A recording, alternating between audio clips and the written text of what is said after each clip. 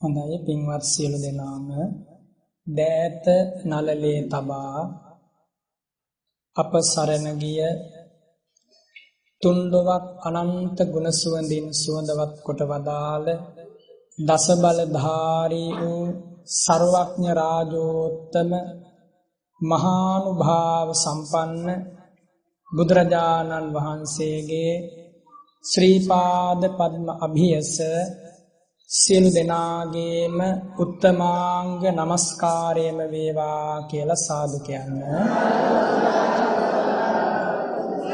සමන්ත චක්කවාලේසු අත්‍රා ගච්ඡන්තු දේවතා සද්ධම්මං මුනි රාජස්ස සුනන්තු සග්ග මොක්ඛදං ධම්ම ශ්‍රවණ කාලෝ අයං භදන්තා ධම්ම ශ්‍රවණ කාලෝ අයං භදන්තා ධම්ම ශ්‍රවණ කාලෝ අයං භදන්තා යෝ කප්ප කෝටි හිපි අප්ප මේයං කාලං කරොන්තු අති දුක්ඛරානි තේදං ගතෝ ලෝක හිතායනාතෝ නමෝ මහාවීර මුනිවරස්ස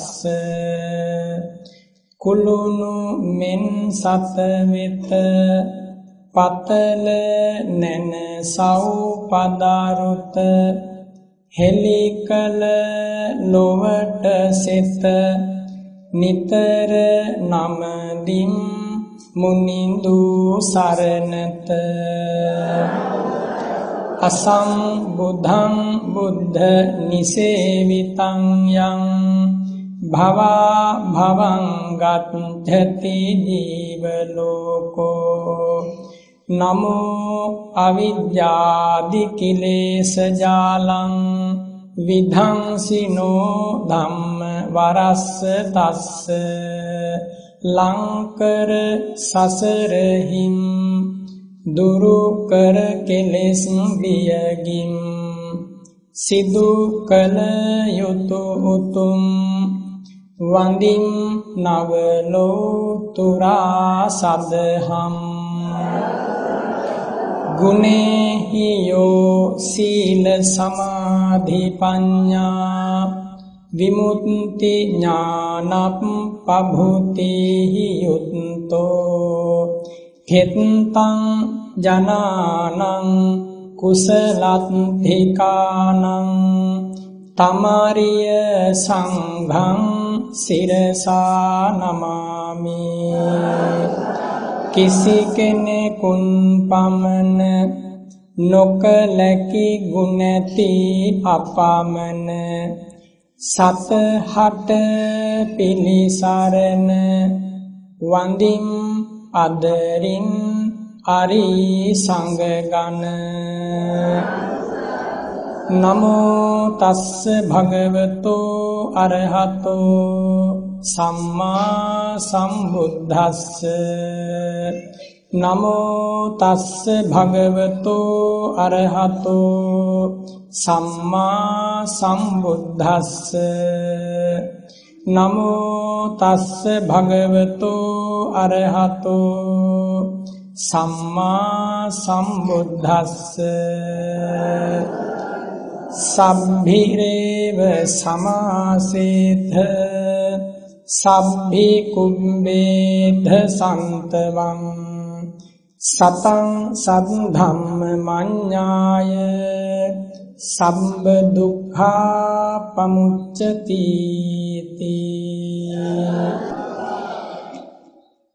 වැඩම කොට වදාළ පානදුර කෙසෙල්වත්ත ශ්‍රී පූර්වාරාමය පිළියන්දල දැල්තර ශ්‍රී සුමනාරාමය යන උභය විහාරාධිපති සුමනසාර සිරි සුමේධ වංශාලංකාර श्री सद्धर्म शिरोमणि विनयाचार्य विचित्र भानक अमरपुर श्री सुमंगल कारक संघ सभावे कारक सभिक अमरपुर पार्श्वे अधिकरण मंडल सामाजिक धर्म कीर्ति श्री शासन शोभन बसनाहिर पलाते प्रधान संघनायक धर्माचार्य सम्मान नायक सुमनसार धाम पासलेहि प्रधान आचार्य अवसराई दलतर ज्ञान श्री लोकु स्वामीන් වහන්සේ ඇතුළු අතිපූජනීය මහා සංඝරත්නයෙහි සිරිපාපියුම් වන්දනා කරමි. මට මහා සංඝරත්නයෙන් අවසර ලැබේවා. ශ්‍රද්ධාවන්ත පින්වතුනි, තුන් ලෝකයකට දම් අමා සැනසෙල්ල ලබා දුන්නේ භාග්‍යවත් වූ බුදුරජාණන් වහන්සේ. හරියට නියං කාලයක මහා වැව් පුරාගෙන වැටුණ වර්ෂාවක් වගේ අනන්ත සසරක් පුරාවට රාග ගින්නෙන්, ද්වේෂ ගින්නෙන්, මෝහ ගින්නෙන්, මාන ගින්නෙන්, කෙලෙස් ගින්නෙන් ඇවිදුන සිත් සතන් සදහටම නිවාලන ධර්ම මහෝගය ලෝ සතුන්ගේ හද සංතානයන්ට වැටෙන්ට සැලැස්සුවේ තුන් ලෝකයක් දිනු බුදුරජාණන් වහන්සේ.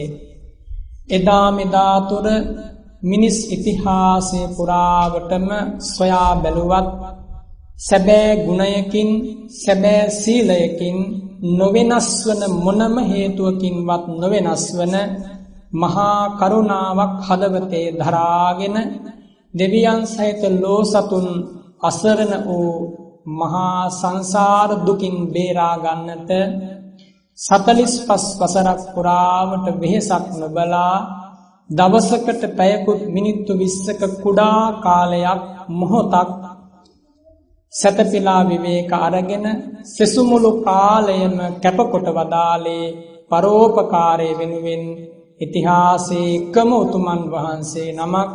ඒ තමයි අප සරණ ගිය අපගේ භාග්‍යවත් බුදුරජාණන් වහන්සේ. සැබවින්ම මුලපටන් අග දක්වාම මලින් පිරී ගිය සාල වෘක්ෂ රාජයේ කුසේ මුලපටන් අග දක්වාම අතු අතර මලින් පිරී ගිය පරසතු පුෂ්ප වෘක්ෂයක්සේ ලෝ සතුන්ට එක හෙලාම ධම් අමාවේ සුවඳ බෙදා දුන්නේ බුදුරජාණන් වහන්සේ. රාගයෙන් ඇවිලගත් සිත් සතන් සදහටම නිවාලු බුදුරජාණන් වහන්සේ ද්වේෂයෙන්, මෝහයෙන්, මානෙන්, පාපයෙන් ඇලලී ගිය ලෝ සතුන්ට සංසාරයේ දුකක් කියලා මහ කරුණාවෙන් තෝරා දුන්නේ භාග්‍යවත් බුදුරජාණන් වහන්සේ. අද ඔබ සුදු ඇඳුමින් සැරසිලා දෑත නලලේ තබා වන්දනා කරන ඒ තථාගත බුදුරජාණන් වහන්සේ තමයි ලුම්බිනී සාල වනෝද්‍යානයෙන් මේ මහා පොළොවට වැඩම කරපු වෙලාවේ ඒ සිරිපතුල් සිපගන්ට පිළිගන්නට මේ මහා බොල් පොළොව පලාගෙන රත්පියුම් පැන නැගිලා පිළිගත්තා වූ උතුමන් වහන්සේ. මේ මහා පොළොව කුඹල් සකක්සේ කම්පා කරමින් මිහි මඩල ගර්ජනා සහිතව රාව නංවමින් තුන් ලෝකයක් සනසන අනුත්තර බුද්ධ රාජ්‍යයට පත් වූ තථාගතයන් වහන්සේ වදාරනවා, මහණෙනි, නුඹලා මමත් අනාදිමත් සංසාර ගමනක තෙරක් කොනක් ඉමක් නොපෙනෙන ඈතක පටන් මහා දුකකට වැටිලයි මෙච්චර දුරක් සංසාරේ ජීවිතයෙන් ජීවිතයට ඇවිල්ලා තියෙන්නේ. මහණෙනි, ඒ උතුම් සත්‍යය මම බුද්ධ ගයාපින් බිමේ වජ්‍රාසනෙහි වැඩ ඉඳගෙන අවබෝධ කරන්නට යෙදුණා.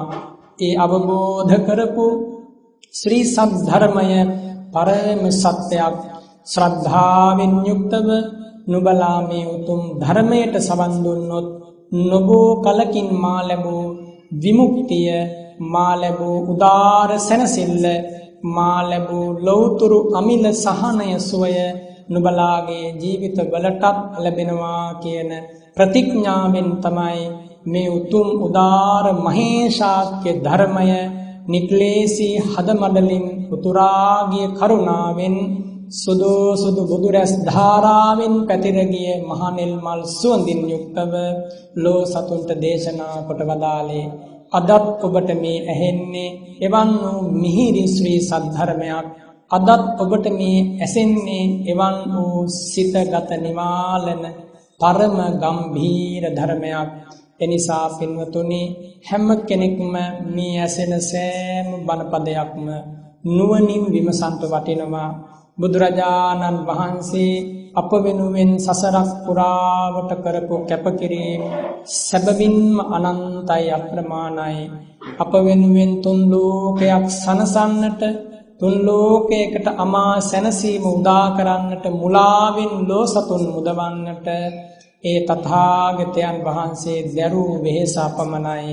දවසක් දෙකක් නෙමෙයි, කල්පයක් දෙකක් නෙමෙයි, සාරා සංඛ්‍ය කල්ප ලක්ෂයක් පුරාවට පූර්ණය කරන ලද ඒ කාය ප්‍රනිධාන පාරමී ධර්ම සම්භාරය මෙපමණයි කියලා වචන වලින් සංඛ්‍යාත්මකව කියන්නට බෑ. විසි අසංඛ්‍ය කල්ප ලක්ෂයකට ඈත සංසාරයේ දවසක මෞතුමිය කරපිට තබාගෙන අපාර මහා සාගරයේ පීනලා අන්ත දුක් විඳලා තබන ලද අදිෂ්ඨාන බලයෙන් ක්‍රියාත්මක වෙමින් විසි අසංඛේය කල්ප ලක්ෂයක් පුරාවට එකම සිතකින් නොසෙල්වෙන අදිෂ්ඨානයෙන් පරෝපකාරයේ වෙනුවෙන් චෝදිත හදවතකින් අන් අයගේ දුක දැකලා උන්වෙන හදවතකින් ගමන් වැඩිය එකම උතුමන් වහන්සේ අප මහා ගෞතම බුදුරජාණන් වහන්සේ. සෑම මොහොතකම ඒ ශ්‍රී නාමය සිහි කරන්ට ඕන. ඔබේ මගේ ජීවිතයට වෙන සරණක් නෑ, රැකවරණයක් නෑ. අපි හැමෝම ගිහි පැවිදි මේ සසර ගමන දෙස බලනකොට මහා පුදුමාකාර අසරණ බවකට පත් වෙලා තබනබෝ දවසකින් ඔය ඉහළ පහළ යන හුස්ම ධාරාව සදහටම නවතිනවා. තබනබෝ දවසකින් ඔබේ ඔය සිරුර මල කඳක් බවට පත් වෙනවා, පණුවන්ගෙන් ගැවසී ගත්ත. තබනබෝ දවසකින් ඔය දැස නොපෙනී යනවා. නොබෝ කාලයයි තව ඔබේ සවන් යුගල මේ විදියට බණපදයක් අසන්නට පවතින්නේ. මේ විදියට හිතනකොට මේ ජීවිතය කියන්නේ හරියට සිහිනයක් වගේ. සිහිනයකින් බොහෝ දේවල් ඔබත් දකිනවා, මාත් දකිනවා. හැබැයි සිහිනය තුල ඉන්න කම්ම දන්නේ නැහැ මේ දකින්නේ සිහිනයක් කියලා. උයන් වතු වැව් පොකුණු ආරාම කඳු වැටි වෙල්යායවත් නොඑක් විදිය පුද්ගලයන් සිහිනයන් තුල මුණ ගැසෙනවා, කතා කරනවා, අත්දැකීම් ලබනවා. හැබැයි ඒ සියල්ලම සිහිනයෙන් නැගී සිටියට පස්සේ කිසි දෙයක් ඉතුරු වෙන්නේ නැහැ. අන්න ඒ වගේ මේ ජීවිතය හොඳට මෙනෙහි කරන්න. මෙතන ඉන්නේ නැත්තෝ කල වයස සැලකිය යුතු ප්‍රමාණයක් ආයු සංස්කාර ගෙවා දමලා ඉන්නේ නැත්තෝ හොඳට කල්පනා කරන්න. මව් කුසෙන් බිහි වුණා, දෙපයින් නැගී සිටීමේ වාරුව සවිශක්තිය ලැබුවා. ඉන් අනතුරුව මව් දෙමව්පියන්ගේ උදව්වෙන් මහ පොළවේ නැගී සිටිය දෙපයින් ඉගෙන කියා ගත්තා, ගේ දොර හැදුවා, ආවාහ විවාහ කටයුතු සිද්ධ කළා, මුදරුවන් පෝෂණය කළා. දැන් ඔබ කොතනද නතර වෙලා ඉන්නේ? මේක හොඳට මෙනෙහි කරන්න. තව දින ගණනකින් ඔබට ඔය ජීවිතයෙන් සමුගන්න සිද්ධ වෙනකොට ඔබ ඔබේ ජීවිතයේ සැබෑ සැනසීමට මොනවද ඉතුරු කරගෙන තියෙන්නේ කියන මේ කාරණේ අනුස්මරණය කළ යුතුයි, සිහි කළ යුතුයි නිරන්තරයෙන්. බුදුරජාණන් වහන්සේ වදාරනවා, මහණෙනි, ආරම්මන දෙකක්, අරමුණු දෙකක් නිරන්තරයෙන් හිතේ තබා ගන්නට ඕන. කුමක්ද ඒ අරමුණු දෙක? එකක් තමයි මහණෙනි මරණ සතිය. සබ්බත්තකං වදාමි මරණ සතින් භික්ඛවේ. මහණෙනි, මේ මරණ සතියේවත් මම මැරෙනවා කියන සිහි කිරීම සෑම මොහොතකදීම සත්වයකට ඒකාන්තයෙන් පුරුදු කළ යුතු ධර්මයක් ලෙසයි බුදු සිරිමු මණ්ඩලින් අවසර ලැබුණේ. ඒ වගේම හිතන්ට කියනවා, මහණෙනි, මා වගේම ලෝ සතුන් අසරණයිනේ, පිහිටක් පිළිසරණක් නැහැනේ. එනිසා සියලු සත්වයන් කෙරෙහි පතලා වූ මෛත්‍රියෙන් යුක්තව කාලය ගත කරන්න. මෛත්‍රී චිත්තයක්, මරණ සතියක් තියෙන මේ අරමුණු දෙක නිරන්තරයෙන් මනසේ භාවිත කරන්න ඕන.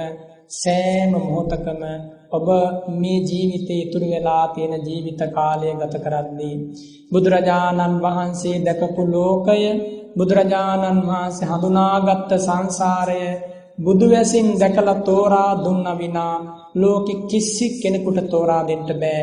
බුදුරජාණන් වහන්සේ වදාරනවා පංචමානි භික්කවේ අලබ්භනීයානි ඨානානි ගහට්ඨේනවා පබ්බජිතේනවා සමනේනවා බ්‍රාහ්මනේනවා. මහණෙනි කරුණු පහක් තියෙනවා මේ ලෝකේ.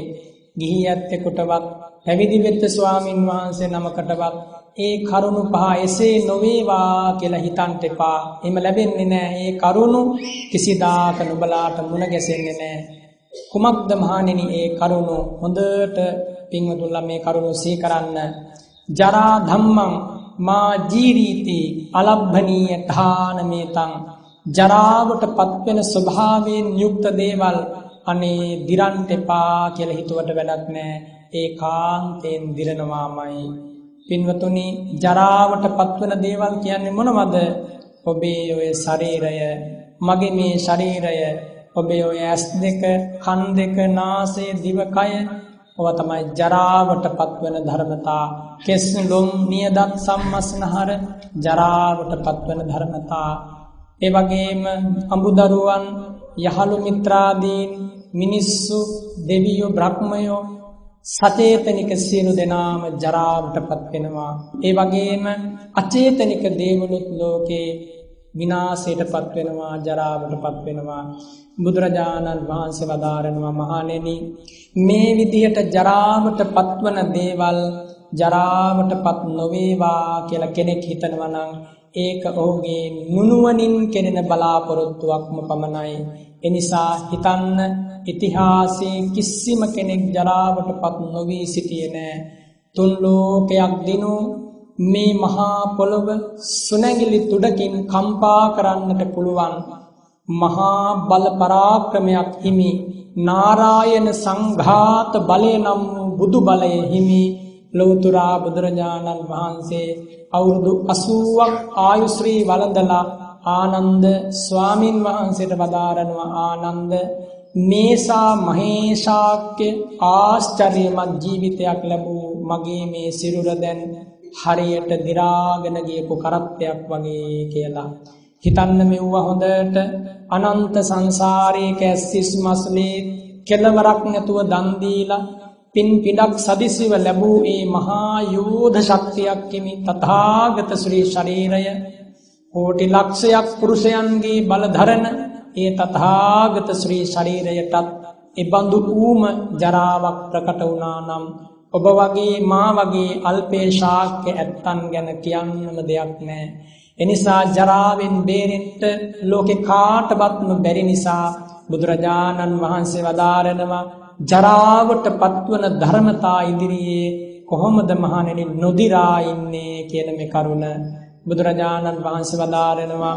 මේ ලෝකේ මිනිසුන්ට තරුණ කාලේ දෑති දෙපයි වාරු තියෙන කාලේ අදහසක් ඇති වෙනවා, ප්‍රමාදයට තුඩු දෙන කාරණයක් හිතේ ඇති වෙනවා.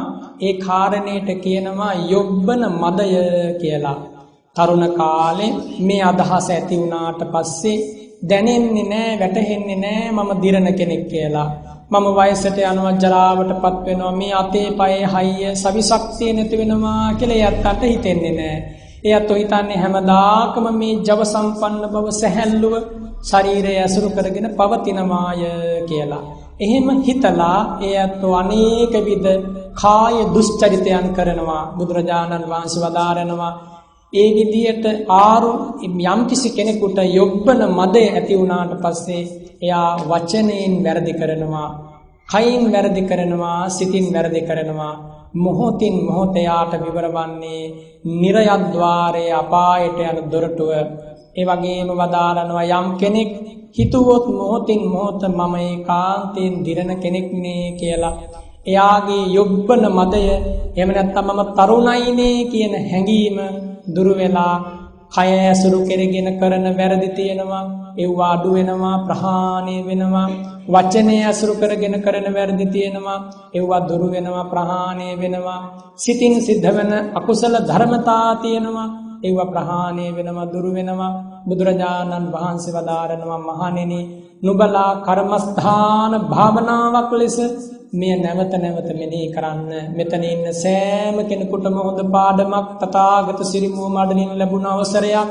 එනිසා ඒ විදිහට මෙනෙහි කරන්න. ඉන් අනතුරුව තථාගතයන් වහන්සේ වදාරනවා ව්‍යාධි ධම්මං මා ව්‍යාධි ඊති අලබ්බනීය ඨානමේතං මහණෙනි ලෙඩ වෙන ස්වභාවයෙන් යුක්ත දේවල් ලෙඩ නොවේවා කියන මේ කාරණය ලෝකේ චක්‍රවර්ති රජ කෙනෙකුටවත් ලබන්න බෑ. ලෙඩ වෙන මම ලෙඩ වෙන ඔබ අනේ ලෙඩ නොවේවා රෝග පීඩා මගේ ශරීරයට නම් නොවැළඳේවා කියන මේ සත්‍යය ලෝකේ කාටවත් සත්‍යයක් කරගන්න බෑ. ඒයින් අදහස් කරන්නේ ලෙඩ නොවි ඉන්න ලෝකේ කාටවත්ම බෑ කියන මේ කාරණය හොඳට හිතලා බලන්න. මේ සත්‍යය මේ විදියට හිතුවොත් තමයි තථාගතයන් වහන්සේ වදාළ මේ උතුම් ධර්මය අවබෝධ කර ගැනීමේ මාවත ඔබට මට විවරවන්නේ. එනේ උදෙසාම තමයි බුදුරජාණන් වහන්සේ මේ මිහිරි ශ්‍රී සද්ධර්මය දේශනා කොට වදාළේ. බුදුරජාණන් වහන්සේ වදාරනවා මහණෙනි ලෙඩ වෙන ධර්මතා කියන්නේ මොනවද? ඔබේ ශරීරය, මගේ ශරීරය, ඔබේ දුවා දරුවන්, මව් දෙමව්පියන්, ඥාති හිතවතුන්, මිනිස් ලෝකේ ඉන්න මිනිස්සු, තිරිසන් ලෝකේ ඉන්න සත්වයෝ, මේ සත්වයන් ඒකාන්තයෙන් ලෙඩවීම නම් වූ ධර්මතාවෙන් යුක්තව මිනිස් ලෝකෙට සත්ව ලෝකෙට ආපු අය ලෙඩවීමෙන් බේරිච්ච කෙනෙක් ඉතිහාසයේත් නෑ, අදත් නෑ, හෙටත් නෑ. එනිසා මහණෙනි ලෙඩ වෙන කෙනෙක් නේද කියලා හිතන්ට පුරුදු වෙන්න කියනවා. එහෙම හිතුවේ නැත්නම් කුමක්ද සිද්ධ වන්නේ? බුදුරජාණන් වහන්සේ වදාරනවා එහෙම හිතුවේ නැත්නම් ඒ කෙනාගේ සිතේ ආරෝග්‍ය මදය ඇති වෙනවා කියලා කියනවා. කුමක්ද ආරෝග්‍ය මදය කියලා කියන්නේ? මම බොහොම නිරෝගී කෙනෙක්, මගේ කයේ බොහොම නිරෝගී ශක්තිය තියෙනවා, මම ලෙඩ දුකකට කලාතුරකින්වත් මුහුණ දෙන කෙනෙක් නෙමෙයි. මේ ආදී වශයෙන් නිරෝගී කම ගැන හිතේ මාන්නයක්, අහංකාරකමක්, ක්ලේශයක් ඇති වෙනවා. එනිසාම ඔහු මොකද කරන්නේ? අනේක විද වැරදි සිද්ධ කරනවා, කයෙන්, වචනයෙන්, සිතෙන්. අවසානයේ කුමක්ද සිද්ධ වන්නේ? නිරයේ යන තිරිසන් പ്രേත ලෝකේ වැටෙන ద్వාරේ විවර කර ගැනීම. එනිසා මහ කරුණාවෙන් වදාරනවා එහෙම හිතන්න එපා, හිතන්න ලෙඩ වෙන කෙනෙක් කියලා.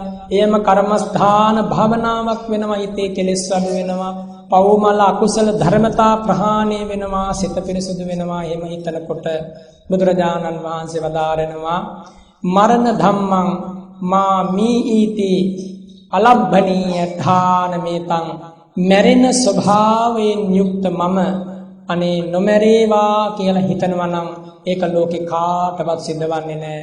ඔබ මා නෙමෙයි මේ ලෝකේ මහා අධිපතිත්වයෙන් රජකම් කරපු චක්‍රවර්ති රජදරුවෝ පවා අවුරුදු 80000 90000 ඇතැම් විට ලක්ෂ ගණන් ජීවත් වෙලා අවසානයේ කලුරිය කළා. හැඬු කඳුලින් කලුරිය කළා. මහා සැප සම්පත් අස්පනා පිට නැති වෙලා ගියා. ඓශ්චර්යය, යසීසුරු, රූප සම්පත්තිය මේ සියල්ලම ආහවර වුණා.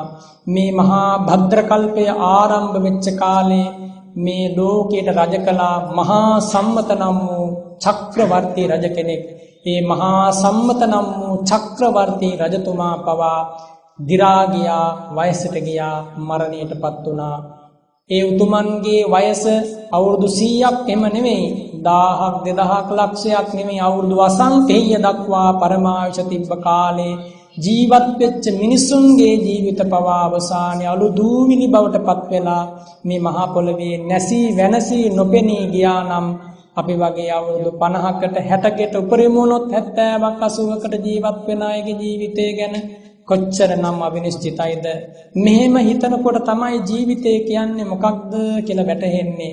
මේක මහා විහිළුවක් නේද කියලා තේරෙන්න නම් මේ විදිහටම කල්පනා කරන්න ඕන. බුදුරජාණන් වහන්සේ උගන්වා වදාළ අයුරින් ජීවිතය දිහා බැලුවොත් කවදාකවත් එයාට වරදින්නේ නැහැ.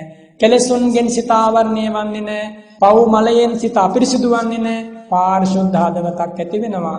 බුදුරජාණන් වහන්සේ වදාරනවා මැරෙන කෙනෙක් නේද කියන මේ සංකල්පනාව මරණ සති භාවනාවක් ලෙස සිද්ධ කරනකොට නුදුන් දානයන් දෙන්න සිත පහළ වෙනවා.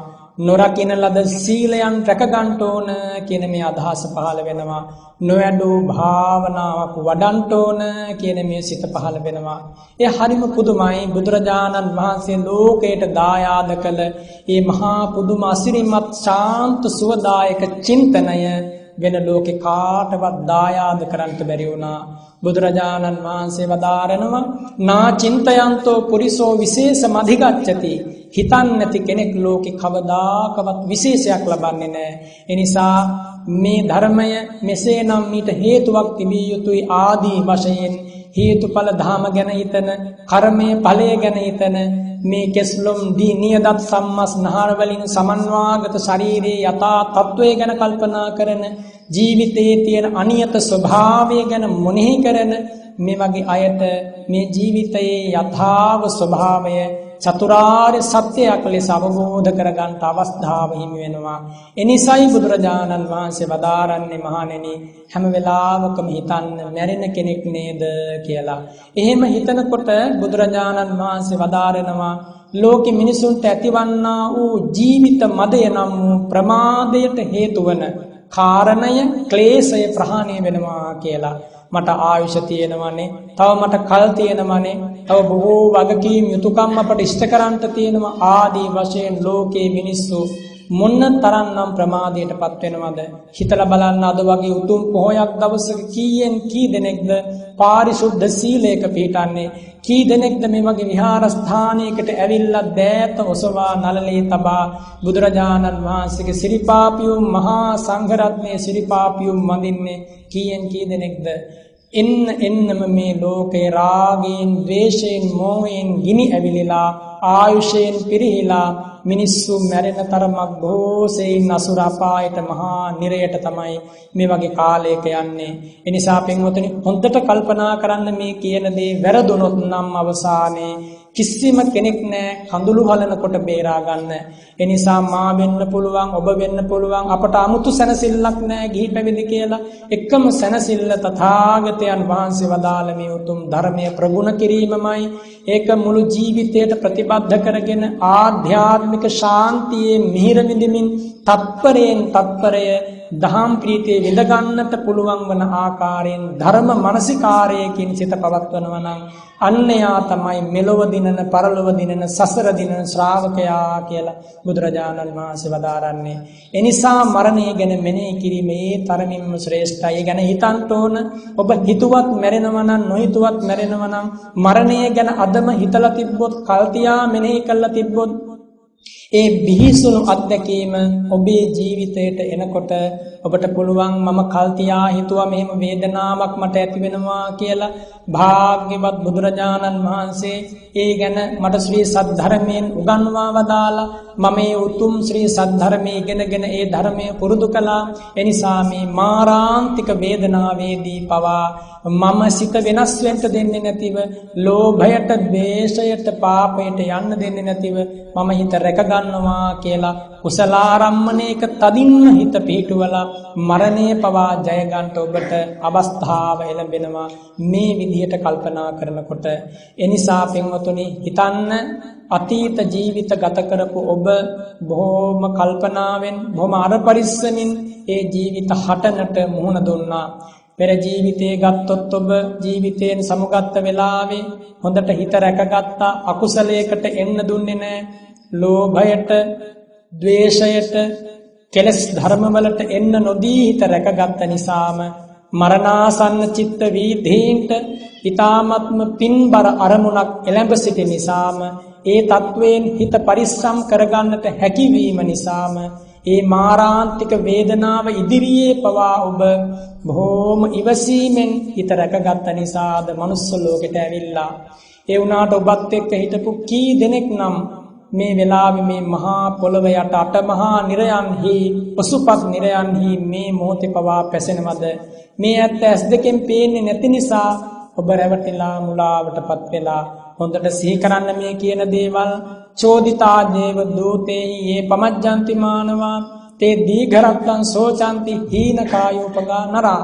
යම් කිසි කෙනෙක් මේ වදාරන උතුම් බුදු බණ පදේ ගැන සැකයක් සංකාවක් ඇති කරගත්තොත් එයාට බොහෝ කාලයක් දුක් විඳින්න සිද්ධ වෙනවා. ඒ අවිශ්වාස කිරීම කියලයි බුදුරජාණන් වහන්සේ දේශනා කොට වදාළේ. එනිසා පින්වතුනි, බුදුරජාණන් වහන්සේගේ සිරි මුව මඩලින් වදාළ එකම බණ පදයක්වත් වෙනත් ආකාරයකින් සිද්ධවන්නේ නැහැ. වදාළ ආකාරයෙන්මයි සිද්ධවන්නේ. ඒ ආකාරයෙන්ම සිද්ධවන නිසා තථාගතයන් වහන්සේ වදාරනවා, මහණෙනි, මගේ මේ දේශනාව ශ්‍රද්ධාවෙන් අදහා ගන්න. නුඹට ප්‍රත්‍යක්ෂයක් වෙනවා යම් දවසක මා මේ ප්‍රකාශ කරන ධර්මය. ඒ තාක් ඔබ මේ ධර්මය අදහා ගන්න, විශ්වාස කරන්න. ඉන් අනතුරු ඔබටම වැටහෙවි ඒ භාග්‍යවතුන් වහන්සේ වදාළේ මගේ ජීවිතය ගැනනේ. මේ සත්‍යය මට මෙච්චර කාලයක් වැටහුනේ නෑනේ. අදනේ මම මේ උතුම් සත්‍ය දැකගත්තේ කියන මේ නික්ලේශී උදානය ඔබේ හදවතින් උතුරා පැන නැගිලා මේ ගුවන් තලයට යම් දවසක මුහු වෙනවද? අන්න ඒ මොහොත දක්වා ඉවසීමෙන් ශ්‍රද්ධාවෙන් මේ ධර්මය පුරුදු කරන්න කියලයි බුදු කරුණාවෙන් ඔබට මට අමාමේනියන් වහන්සේ යයි කිව යුතු බුදුරජාණන් වහන්සේ දේශනා කොට වදාළේ. එනිසා සෑම මොහොතකම ඒ උතුම් විශ්වාසය, මේ උතුම් ධර්මයේ පිළිබඳව පිහිටවන්නට ඕන. ඉන් අනතුරුව බුදුරජාණන් වහන්සේ වදාරනවා, මහණෙනි, සිතන්ට ඕන කාරණයක් තියෙනවා. මොකක්ද ඒ කාරණය? මම ජරාවටපත් වෙන කෙනෙක් කියලා හිතුවා, ලෙඩ වෙන කෙනෙක් කියලා හිතුවා, මැරෙන කෙනෙක් කියලා හිතුවා. ඉන් අනතුරුව දේශනා කරනවා, සබ්බේහි මේ පියේහි මනාපේහි නානා භාවෝ විනා භාවෝ. ප්‍රියමනාප සියලු දේවල් වලින් මට වෙන් වෙන්න සිද්ධ වෙනවා. ප්‍රියමනාප දේවල් හැමදාකම ලං කරගෙන වෙනස් නොවි ළඟම තබාගත් කෙනෙක් ඉතිහාසයේ කවරදාකවත් හිටියේ නැහැ. අදත් නැහැ, අනාගතේත් නැහැ. ප්‍රියමනාප සියලු දේවල් වලින් වෙන් වෙන්න සිද්ධ වෙනකොට ඇතැම් වෙලාවට සෝතාපන්න ආර්ය ශ්‍රාවකයන්ට පවා ඇස් දෙකට කඳුළු වෙනවා. මට මතක් වෙනවා මේ වෙලාවේ එක කතාවක්. භාග්‍යවත් බුදුරජාණන් වහන්සේ දෙව්රම් වන අරණ සුදු බුදු රැස් ධාරාවෙන් ෂඩ්වර්ණ බුද්ධ රශ්මි මාලාවන්ගෙන් ආලෝකමත් කරගෙන වැඩ හිටපු කාලේ අනාථපිණ්ඩික සිටුතුමා වගේම විශාඛා මහා උපාසිකාව දිනපතා 2000ක් ස්වාමින් වහන්සේලාට තම නිවෙස්වල ප්‍රණීත ලෙස දන්පැන් පූජා කරනවා. විශාඛාවත් අනාථපිණ්ඩික සිටුතුමාත් කියන මේ දෙපළ තරම් ඉතිහාසයේ දන් දුන්න කෙනෙක් නැති තරම් ඒ වෙනුවෙන්ම කල්ප ලක්ෂ ගණනක් පාරමී ධර්ම පුරලයි ඒ උතුමෝ තථාගතයන් වහන්සේ වෙනුවෙන්ම මේ මහා පොළොවට පහළ වුණේ. අනාථපිණ්ඩික සිටුතුමා, විශාඛා මහා උපාසිකාව කියන ඒ ශ්‍රී නාමයන් අද පවා අපි සිහි කරනවා. ඒ උතුමන් වහන්සේලා මේ මොහොතේ පවා දිව්‍ය ලෝකවල මහා පුදුම සැප සම්පත් විඳිමින් අහෝ මට බුදුරජාණන් වහන්සේගේ සරණ ලැබුණා කියලා සැනසෙනවා. මට ධර්ම රත්නේ පීඨ ආරක්ෂාව ලැබුණා කියලා සැනසෙනවා.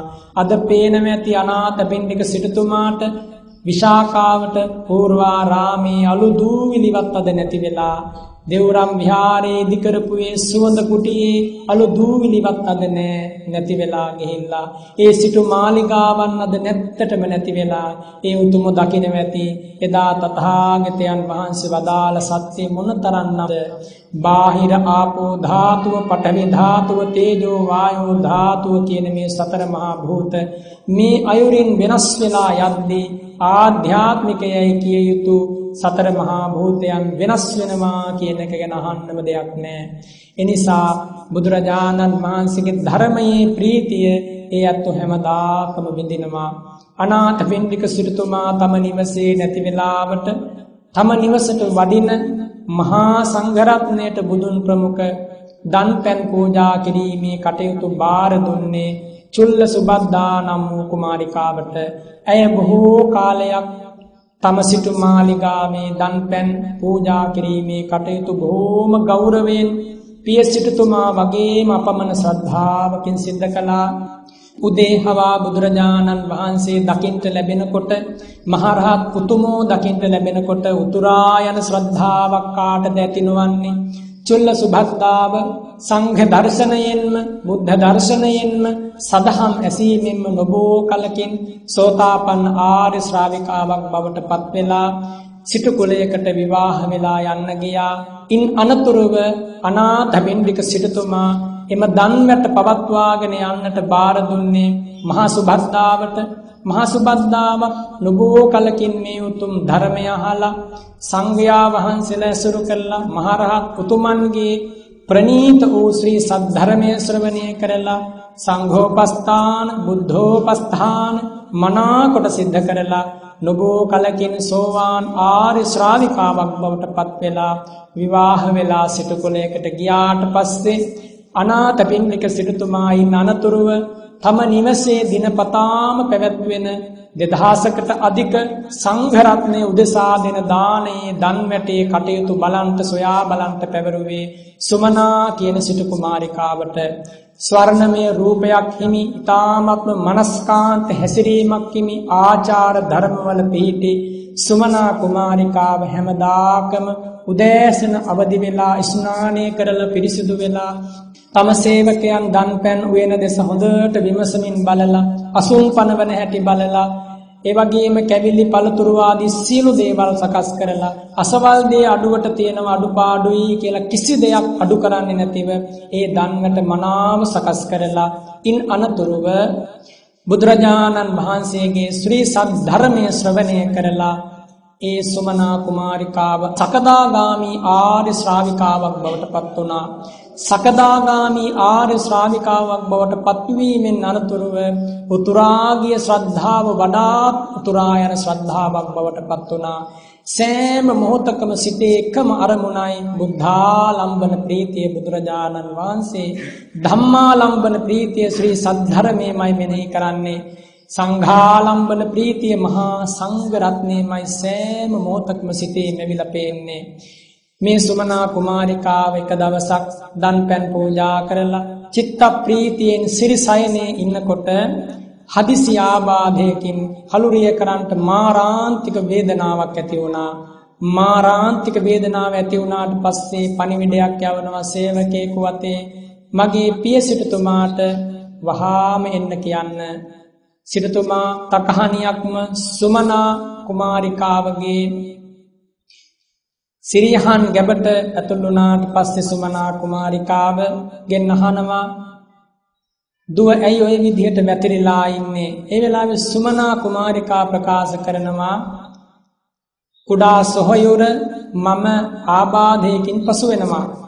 එහෙම නැත්නම් කියනවා මල්ලිට කතා කරන විදිහට ආමන්ත්‍රණය කරනවා. ඉතින් මේ වෙලාවේ සිටුතුමා හිතනවා මල්ලි කියලා මට කතා කරනවා, නැත්නම් කනිට්ට භාතික කියලා මට ආමන්ත්‍රණය කරනවා.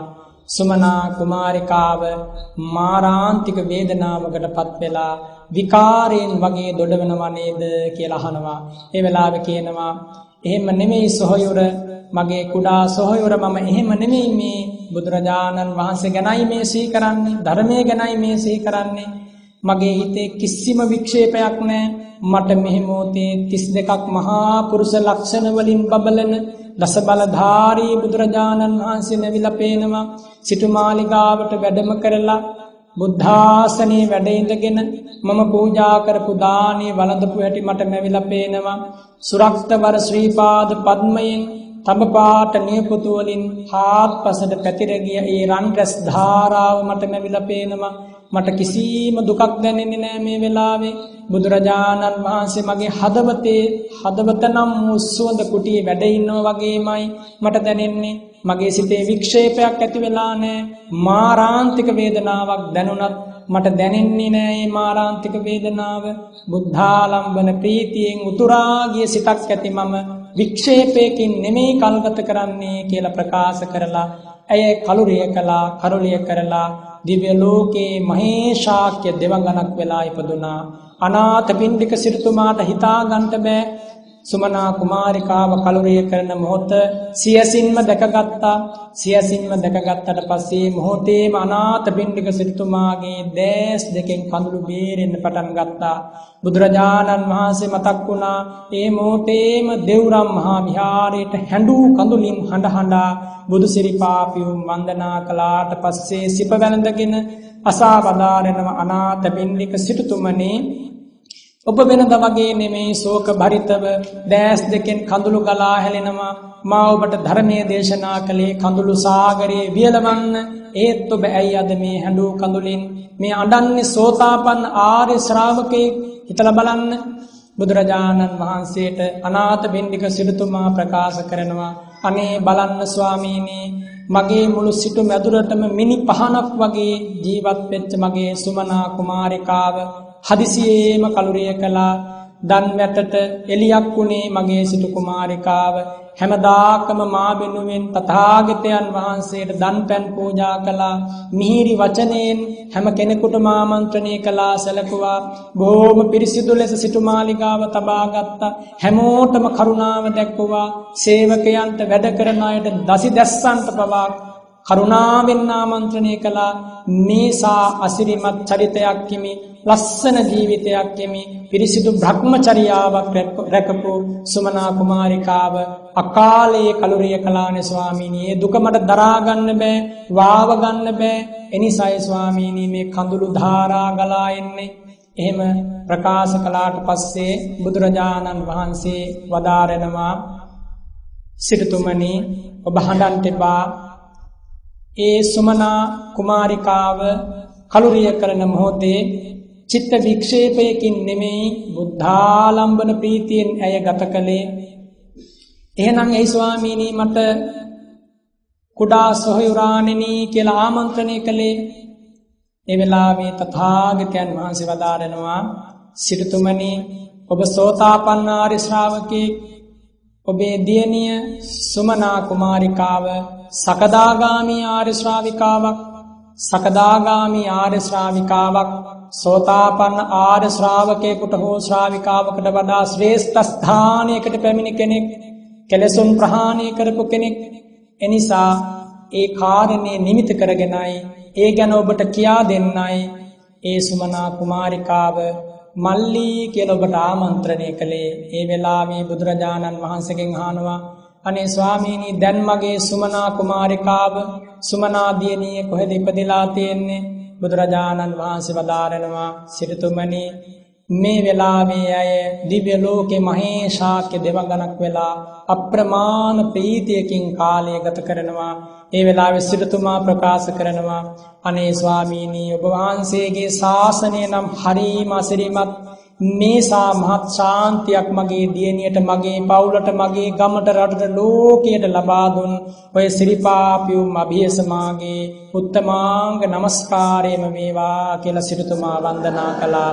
ඒ මොහොතේදී බුදුරජාණන් වහන්සේ ශ්‍රී මුඛ පද්මය විවර කරලා දේශනා කරනවා, ඉද නන්දති පෙච්ච නන්දති කත පුඤ්ඤෝ උභයත්ත නන්දති පුඤ්ඤම් මේ කතන්ති නන්දති භීයෝ නන්දති සුගතින් ගතෝ. සිටුතුමනි, පින්දස් කරපුගෙන මේ ලෝකේ හැමදාම සතුටු වෙනවා.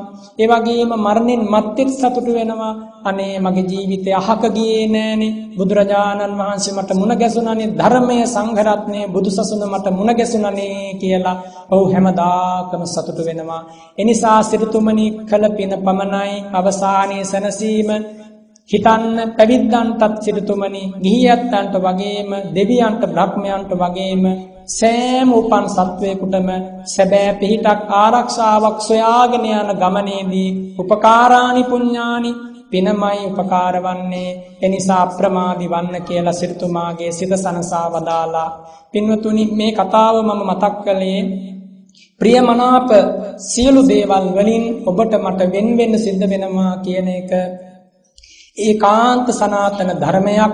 වෙන වෙන්න සිද්ධ වුණාට පස්සේ ආර්ය ශ්‍රාවකයන්ට පවා ඇතැම් වෙලාවට ඇඬුණා නම්, කඳුළු බේරුණා නම් ඔබටත් මටත් නොහඬා ඉඳ ලැබෙන්නේ නැහැ.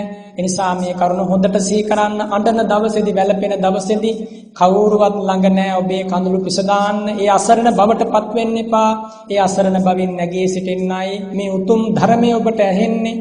ධර්මයේ ඔබ අස්වන්නේ බුදුරජාණන් වහන්සේ වදාරනවා ඒ විදිහට හිතනකොට ප්‍රියමනාප සියලු දේවල් වලින් මට වෙන් වෙන්න සිද්ධ වෙනවා කියලා ඔහුගේ ජීවිතයේ කෙලෙස් ඇති වෙන තැනක් නැති වෙනවා කියලා. ඒ කියන්නේ ප්‍රියමනාප පුද්ගලයන් පිළිබඳව ඡන්ද රාගය, ගේහසිත ප්‍රේමය, ආදරය, අනුකම්පාව, සෙනෙහස මෙව ඇති වුණාට පස්සේ සරාගයෙන් රාගයෙන් කෙලෙස් වලින් මිශ්‍ර වුණාට පස්සේ ඔවුන් බැඳෙනවා, වෙලෙනවා, පැටලෙනවා, ආදරය කරනවා, ප්‍රේම කරනවා. අවසානයේ සදාතන කඳුලක් උරුම වෙලා ජීවිත වලින් සමුගන්නවා. හිතලා බලන්න අද මේ දේවල් සිද්ධ වෙන්නේ නැද්ද? හැඬු කඳුලින් වෙන වෙන අය තමයි මේ ලෝකයේ සුවිශාල වශයෙන් පෙනෙන්නේ, දකින්න තියෙන්නේ මේක සත්‍යක්මයි. එනිසා බුදුරජාණන් වහන්සේ වදාරනවා ප්‍රියමනාප අයගෙන්, ප්‍රියමනාප දේවල් වලින් වෙන වෙන්න සිද්ධ වෙනකොට කල්තියාම හිතලා තිබුණොත් මේ ප්‍රිය දේවල් ලං වෙනවා. අසාතං සාත රූපේන පිය රූපේන අප්පියං දුක්ඛං සුඛස්ස රූපේන පමාදමති වත්තති. හිතලා බලන්න ජීවිතයට ලස්සන දේවල් හැටියට, මිහිරි දේවල් හැටියට, ආස්වාද ජනක දේවල් හැටියට බොහෝ දේවල් ලං වෙනවා. හැබැයි මේ ලං වෙන සෑම දෙයක්ම කඳුලක් දුකක් අපට ලබා දීලා අපෙන් ඉවත් වෙලා යනවා.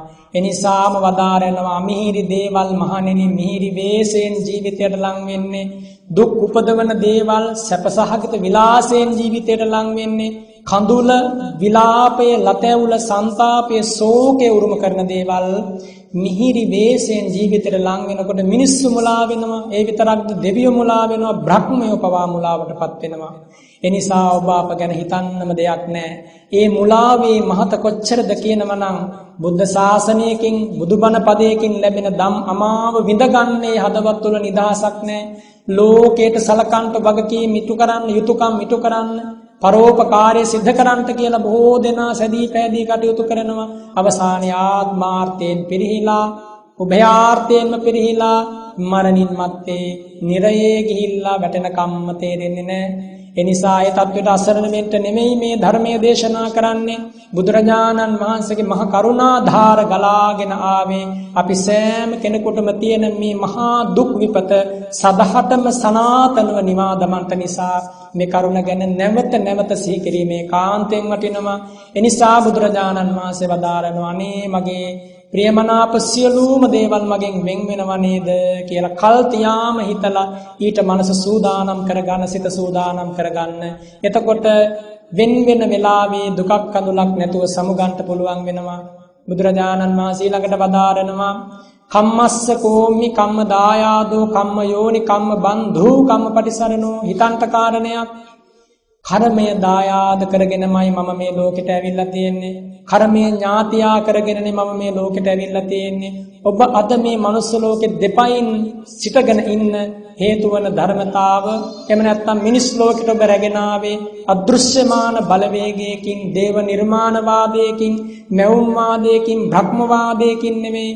ඔබ පෙර ජීවිතයේ, පෙර ජීවිතවල රැස් කරපු කුසලාභී සංස්කාරය මුල් කරගෙන මේ ජීවිතේ කුසලමය වශයෙන් කුසල් විපාක සිතකින්, ප්‍රතිසන්දි සිතකින්, කුසල් විපාක ප්‍රතිසන්දි සිතකින් මනුස්ස ලෝකෙට ආවා. හේතුඵල ධමයක්මයි. කර්මය සම්පූර්ණ වුණා, විපාකය ලැබුණා.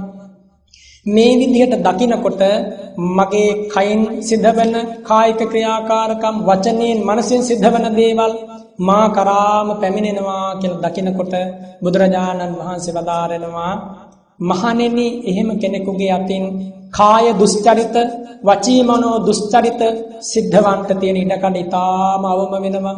එනිසා මහණෙනි, මේ විදිහට හිතන්න පුරුදු වෙන්න. එහෙම හිතනකොට සිත සැහැල්ලු වෙනවා, කය සැහැල්ලු වෙනවා, ජීවිතේම නිමී යනවා, අනන්ත බුදු ගුණේ වැටහෙන්න පටන් ගන්නවා, මුලාවෙන් අත මිදෙනවා, හිතේ තියෙන නීවරණ ධර්ම යටපත් වෙනවා, කාම උමතුවෙන් හිත නිදහස් වෙනවා, රාග ද්වේෂ උමතුවෙන් හිත නිදහස් වෙනවා. නිදහස් වූ උපශාන්ත මනසක මිහිරි වින්දනය ලබන්න නම් කල යුතු වන්නේ එකම දෙයයි. කුමක්ද? මේ විදිහට මගේ මේ ජීවිතේ හේතුඵල ධමකින්ම සකස් වූ දෙයක් නේද කියලා හිතන එක. ඒ විදිහට හිතන්න කියන්නේ සත්‍යයක් නිසාමයි. සත්‍යය දෙස, සත්‍යයට විවර කරපු මනසක් කිසිදාක පිරෙන්නේ නැහැ. සබ්බ රසං සියලු රසයන් අතර ධම්ම රසය දිනනවා කියලා වදාළේ කුමක් නිසාද? මේ සත්‍ය අවබෝධ කරපු කෙනෙකුට ලෝකේ වෙන රසවත් දෙයක් නැහැ. ඒ නිසාමයි බුදුරජාණන් වහන්සේ වදාළේ සියලු රසයන් අතර මහණෙනි සත්‍ය රසය තරම් ශ්‍රේෂ්ඨ රසයක් ලෝකේ නැහැ. ඒ රසය විඳ ගන්නට බැරුව කෙනෙක් ජීවිතය අවසන් කරනවා නම් ඒක අවාසනාවන්ත මරණයක්. එනිසා මරණෙහි ඇති වාසනාවන්ත බවක් නැහැ. මරණෙහි ඇති මංගල්‍යමය ස්වභාවයක් නැහැ. නමුත් යම් කිසි කෙනෙක් මේ උතුම් ශ්‍රී සද්ධර්මය අවබෝධ කරගෙන ජීවිතේන සමුගන්නවා නම් ඒක මංගල මරණයක් කියලා කියන්න පුළුවන්. එයා කවදාවත් තැති ගන්නා බියවන පලායන කෙනෙක් නෙමෙයි. ඒක වාසනාවන්ත මරණයක්. සෝවාන් ආර්ය ශ්‍රාවකයාගේ මරණය, සකදාගාමි ආර්ය ශ්‍රාවකයාගේ මරණය, අනාගාමි උතුමන් වහන්සේගේ මරණය, රහතන් වහන්සේගේ පිරිනිවන් පෑම ඒකාන්තයෙන්ම වාසනාවන්ත සමුගැනීම මේ ලෝකයෙන්. එනිසා අන් සියලු දෙනාගේම ජීවිතය ගැන පැහැදිලි විනිශ්චයක් දෙන්න බෑ. අද බත් කාලා ඉන්න කෙනා හෙට දවසේ තනකොළ කනවා.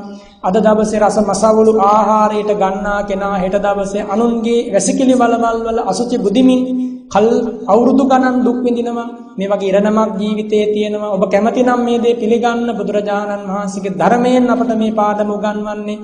එහෙම හිතුවොත් පමණයි අනාදිමත් සසරක අවභාවිතයට ගැනුණ මේ සිතේ තියෙන අරටු බෑපු මුල් බෑපු අකුසල සංස්කාරයන්, නීවරණ ධර්ම, එවැගේම අනුශය ධර්ම, සංයෝජන ධර්ම ටිකෙන් ටික ලිහෙන්න පටන් ගන්නෙ. ඒ මාවතේ ගමන් කරනකොට බුදුරජාණන් වහන්සේ වදාරනවා මහණෙනි දිරණ කෙනා, ජරාවටපත් වෙන කෙනා පිළිගත්තොත් මම ජරාවටපත් වෙනවා කියන කාරණය මග්ගෝ සංජායති. එයාට නිවන් මාර්ගයේ විවර වෙනවා මේ මොහොතේ පටන්. ඒ වගේම ලෙඩ රෝග වලටපත් වෙන කෙනා පිළිගත්තොත් හදවතින්ම සත්‍ය වශයෙන්ම අදහාගත්තොත් ජීවිත අවබෝධයක් ලෙස අවබෝධ කරගත්තොත් මග්ගෝ සංජායති. එහෙම කෙනෙකුට නිවන් මඟ විවර වෙනවා. ඒ විදිහටම මරණය ගැන ප්‍රේමනාප දේවල් වලින් වෙන් වෙන්න සිද්ධ වෙනවා කියන මේ ස්වභාවය, කර්මය, ඵලය අපි හැම කෙනෙකුගේම ජීවිතයේ ආවරණීය ධර්මයයි කියන කාරණය පිළිගත් කෙනෙකුට මග්ගෝ සංජායති නිවන් මඟ විවර වෙනවා. ඒ විවරවන්නා වූ නිවන් මාර්ගය නැවත නැවත වඩනකොට, භාවිතයට ගන්නකොට, ඇසුරු කරනකොට බුදුරජාණන් වහන්සේ වදාරනවා එයා නොබෝ කලකින් සව් කෙලසුන් නසා දමා අමා මහ නිවනින් සැනසෙන ආර්ය ශ්‍රාවකයෙක් බවට පත් වෙනවා කියලා. ඉතින් ඒ නිසා මේ බුදුරජාණන් වහන්සේ නිසා ඔබට මට ලැබිච්ච ඒ අසිරිමත් සාන්තිය වචන වලින් මෙපමණයි කියලා කියන්න බෑ. අද පවා අතිපූජනීය මහා සංඝරත්නය ඔබ ඉදිරියේ වැඩ ඉන්නවා. මේ උතුමන් වහන්සේලා තමයි මේ ලෝකයට මේ උතුම් ධර්ම චක්‍රයේ යුගයෙන් යුගයට යුගානුගතව පවත්වාගෙන ආපු උතුමෝ. මේ කසාවතේ තියෙන බුදු ගුණ සුවඳ අනන්තයි, අප්‍රමාණයි.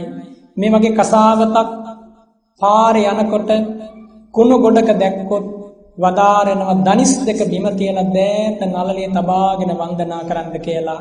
ඒ තරම් උතුම් අරහත් ධජයක අසිරිය ලෝකෙට ලැබිච්ච අවස්ථාවක කිසි කෙනෙක් ප්‍රමාද වෙන්න එපා.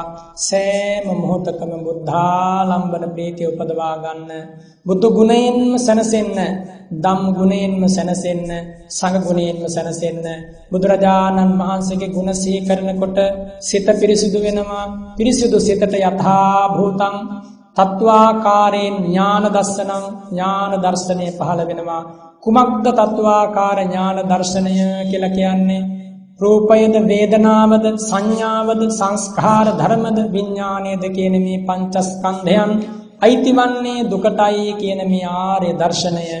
මෙන්න මේ අවබෝධය යම් කිසි කෙනෙකුට ඇති වුණොත් එයා ඉන්න අනතුරු විමසනවා මේ නැවත නැවත දුකට හේතු වන පංච උපාදානස්කන්ධ දුක්ඛයට හේතු වන්නේ කුමක්ද? එහෙම විමසනකොට ශ්‍රතවත් වූ ආර්ය ශ්‍රාවකයාට, ධර්මය අහලා තියෙන කෙනාට, ධර්මය පුරුදු කරපු කෙනාට, තථාගත බුදුබණ පදයේ හදයංගම කරගත්ත කෙනාට දැනෙනවා තණ්හාව මුල් කරගත්ත කෙලෙස් ධර්මයන්, කෙලෙස් ඕඝයන් නිසා තමයි මෙච්චර කාලයක් මම අනන්ත දුක් විඳි සංසාරේ.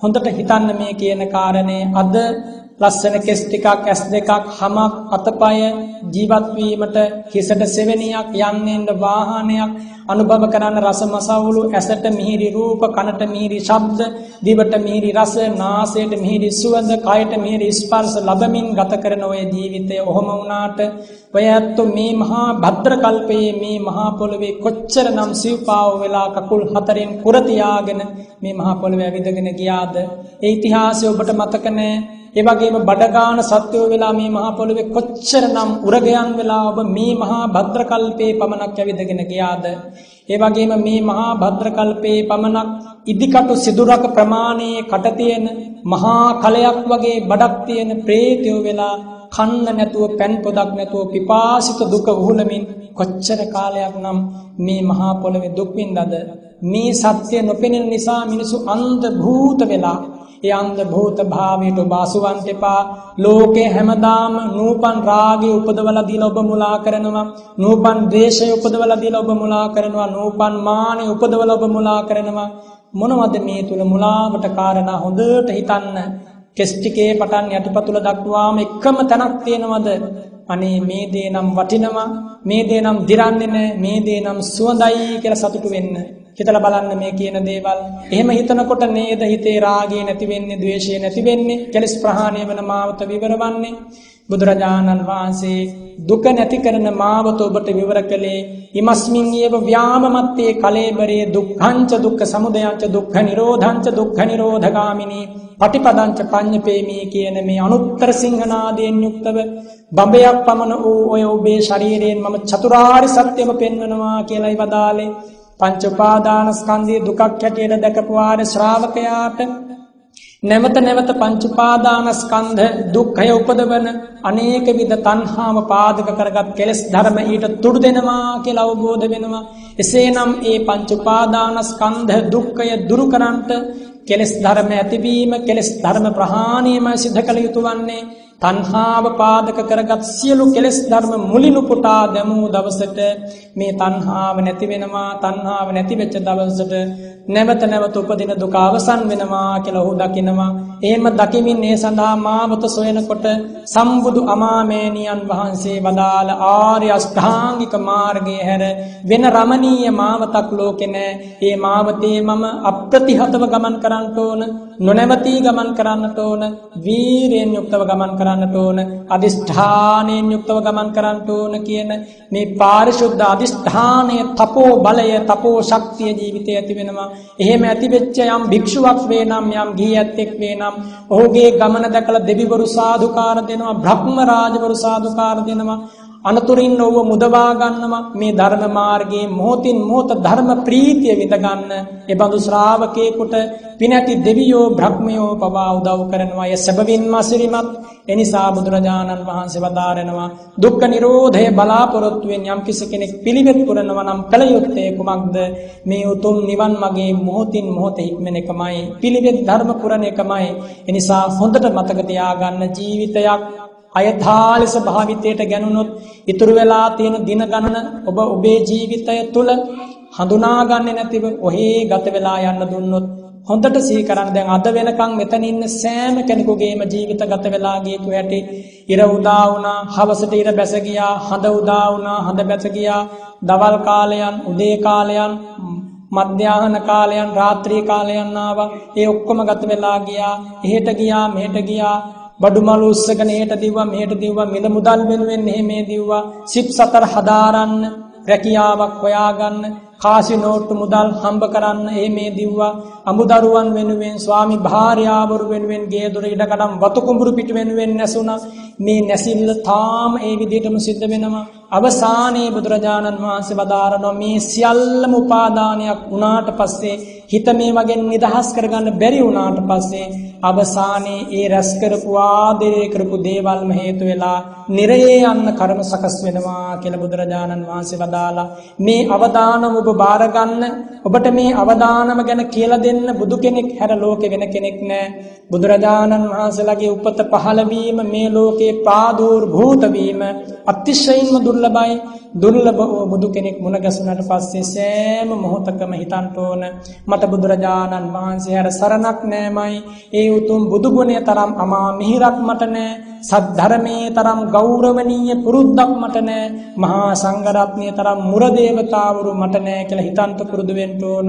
එහෙම හිතුවොත් තමයි මේ භව ගමන කවදා නමුත් අවසන් වන විදියට ආර්ය අෂ්ටාංගික මාර්ගයේ සත්‍විස් බෝධිපාක්ෂික ධර්මයන්ට අන්තර්ගතව ජීවිතවල වැඩෙන්න පටන් ගන්නෙ.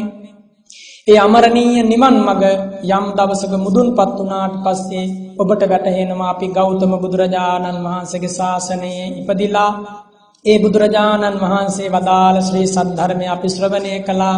ඒ උතුම් චතුරාර්ය සත්‍ය ධර්මයේ කර්මස්ථානයක් ලෙසින් අපි ජීවිතේ භාවිතයට ගත්තා. වැරදි විදිහට මේ ජීවිතේ පැවැත්වුවේ නැහැ. එනිසානේ අපි මේ අරහත් ඵල විමුක්තියෙන් සැනසුනේ කියලා යම් දවසක මෙතන ඉන්න හැමෝටම උදානයක් ප්‍රකාශ කරමින් දෙවිවරු ලවා සාදුකාර දෙවමින් මහ පොළොව කම්පා කරවමින් සංසාරයෙන් සමුගන්න මේ උතුම් බුද්ධ ශාසනය හේතු වෙනවා. එසේ හේතු වේවා කියලා මම ආශිර්වාද කරනවා. එනිසා පින්වතුනි සෑම මොහොතකම තථාගතයන් වහන්සේගේ ගුණ අනුස්මරණය කිරීම ඒකාන්තයෙන් සිද්ධ කරන්නට ඕන. එක දවසක් විසාකා මහා උපාසිකාව බුදුරජාණන් වහන්සේ වෙත ඇවිල්ලා හරියට අදවන් වගේ පොහොයක් දවසක උපෝසත පොහොයක් දවසක බුදුරජාණන් වහන්සේ බැහැ දකින්න ඇවිල්ලා බුදුරජාණන් වහන්සේට වන්දනා කළාට පස්සේ තථාගතයන් වහන්සේ අසා වදාරනවා හන්ද කුතෝනුතුං විසාකේ ආගච්ඡති දිවා දිවස්ස. විසාකාවනි මේ මහා දවල් කාලයේ කොහේ ඉඳන්ද මේ එන්නේ? ඒ වෙලාවේ විසාකා ප්‍රකාශ කරනවා තුන්දොවක් දිනු දස බලධාරී බුදුරජාණන් වහන්සේ උපෝසතාං බන්තේ අජ්ජ උපවසාමි. මම අද උපෝසත සීලයක් සමාදන් වුණා. මේ දෙවුරම් විහාරයේ තමයි මම අද වැඩි දවසේ වැඩි වෙලාවක් ගත කළේ. ස්වාමීනි මම තාම ඉන්නේ සිල් සමාදන් වෙලා. ඒ වෙලාවේ බුදුරජාණන් වහන්සේ වදාරනවා තයෝ භෝමි විසාකේ උපෝසතා. විසාකාවෙනි උපෝසතයන් තුනක් තියෙනවා. ඇත්තටම උපෝසතය කියන්නේ කුමක්ද? චිත්ත පාරිශුද්ධිය වෙනුවෙන් යම් කෙනෙක් යම් පිළිවෙත් ධර්මයක් අනුගමනය කරනවා නම් කෙටියෙන්ම අන්නේ පිළිවෙත් ධර්මයට උපෝසතය කියලා කියන්න පුළුවන්. තථාගතයන් වහන්සේගේ ශාසනයේ නිර්වාණාවබෝධය අමා නිවනේ සැනසීම බලාපොරොත්තු වෙන යම් කෙනෙක් පිළිවෙත් පුරනවා නම් ඒ පිළිවෙත් පිරීමට කියනවා ආර්ය උපෝසතය සමාදන් වීම කියලා. බුදුරජාණෝ වදාරනම විසාකාවෙනි උපෝසතයන් තුනක් තියෙනවා මේ කාලේ ලෝකේ. එක උපෝසතයක් තමයි ගෝපාලක උපෝසතය. දෙවන උපෝසතය තමයි නිගණ්ඨ උපෝසතය. තුන්වන උපෝසතය තමයි ආර්ය උපෝසතය කියලා කියන්නේ. බලන්න බුදුරජාණන් වහන්සේ ලෝකෙට විවර කළ ඒ රමණීය මාවත මොනතරම්නම් අවිවරණීය රමණීයත්වයකින් යුක්තද කියලා ඔබට වැටහෙන්නට ඕන මේ කරුණු කියද්දී. බුදුරජාණන් වහන්සේ වදාරන විසාකාවනි මේ ලෝකේ ඉන්නම ගවයන් බලා ගන්නා උදවිය. ඒ ගවයන් බලා ගන්න ඇත්තෝ ඒ ප්‍රදේශවලට තම ගව රැළ දක්වාගෙන ගිහිල්ලා ඒ ප්‍රදේශවල තන කවලා වතුර පොවලා නැවත වතාවක් ගව ගාලට හවස් වෙනකොට දක්වාගෙන එනවා. ඉන් අනතුරුව ගව ගාල අගුළු දාලා වුන් කල්පනා කරනවා අද දවල් කාලේ අසවල් ප්‍රදේශයේ ගවයන්ට තන කැවුවා. අසවල් තැනින් ගවයන්ට වතුර පානය කෙරෙව්වා. හෙට දවසේ ඒ ප්‍රදේශයට ගිහිල්ලා හරියන්නේ නැහැ. දැන් තනකොළ ඉවර වෙලා වෙනත් ප්‍රදේශයකට හෙට දවසේ යන්න ඕන කියලා හෙට දවසේ තනකොළ සොයාගෙන යන ප්‍රදේශය ගැන කල්පනා කරනවා. බුදුරජාණන් වහන්සේ වදාරනවා විසාකාවනි අන්නේ ගෝපල්ලන් සිතන විදිහට මේ ලෝකයේ ඇතැම් උපෝසතිකයන් කල්පනා කරනවා. ඇතැම් ශ්‍රමණවරු බ්‍රාහ්මණවරු කල්පනා කරනවා අද නම් අපි ප්‍රණීත ලෙස දාන ටිකක් හොයාගත්තා, පින්නපාත ටිකක් හොයාගත්තා, අසවල් කැබිලි වර්ගය අද අනුභව කළා. හෙට දවසේ අපි කොහෙන්ද කෑම ටිකක් හොයාගන්නේ? හෙට දවසේ රසවත් ආහාර ටිකක් හොයාගන්නේ කොහොමද?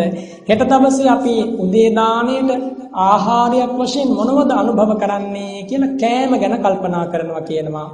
එහෙම කෑම ගැන කල්පනා කරමින් යම් කෙනෙක් භ්‍රමචර්යාවක් රැක්කත් නොරැක්කත් කාමයන් ගැන කල්පනා කර ගත කරන ඒ ජීවිතය පාරිශුද්ධ උපෝසතයකින් යුක්ත ජීවිතයක් නෙමෙයි.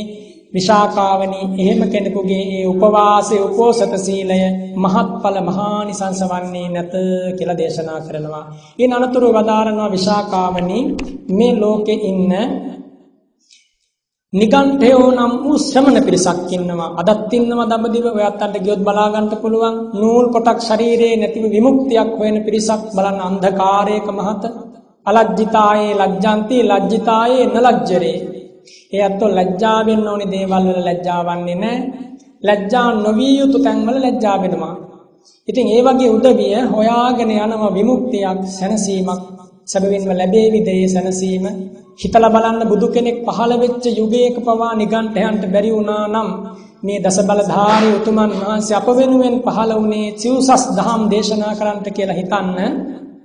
අද වගේ කාලයක බුදුරජාණන් වහන්සේ නමක් ලෝකේ නැති වෙච්ච කාලයක මොනතරම්නම් මිත්‍යා දෘෂ්ටීන්ගෙන් ලෝකේ පිරීලා යයිද?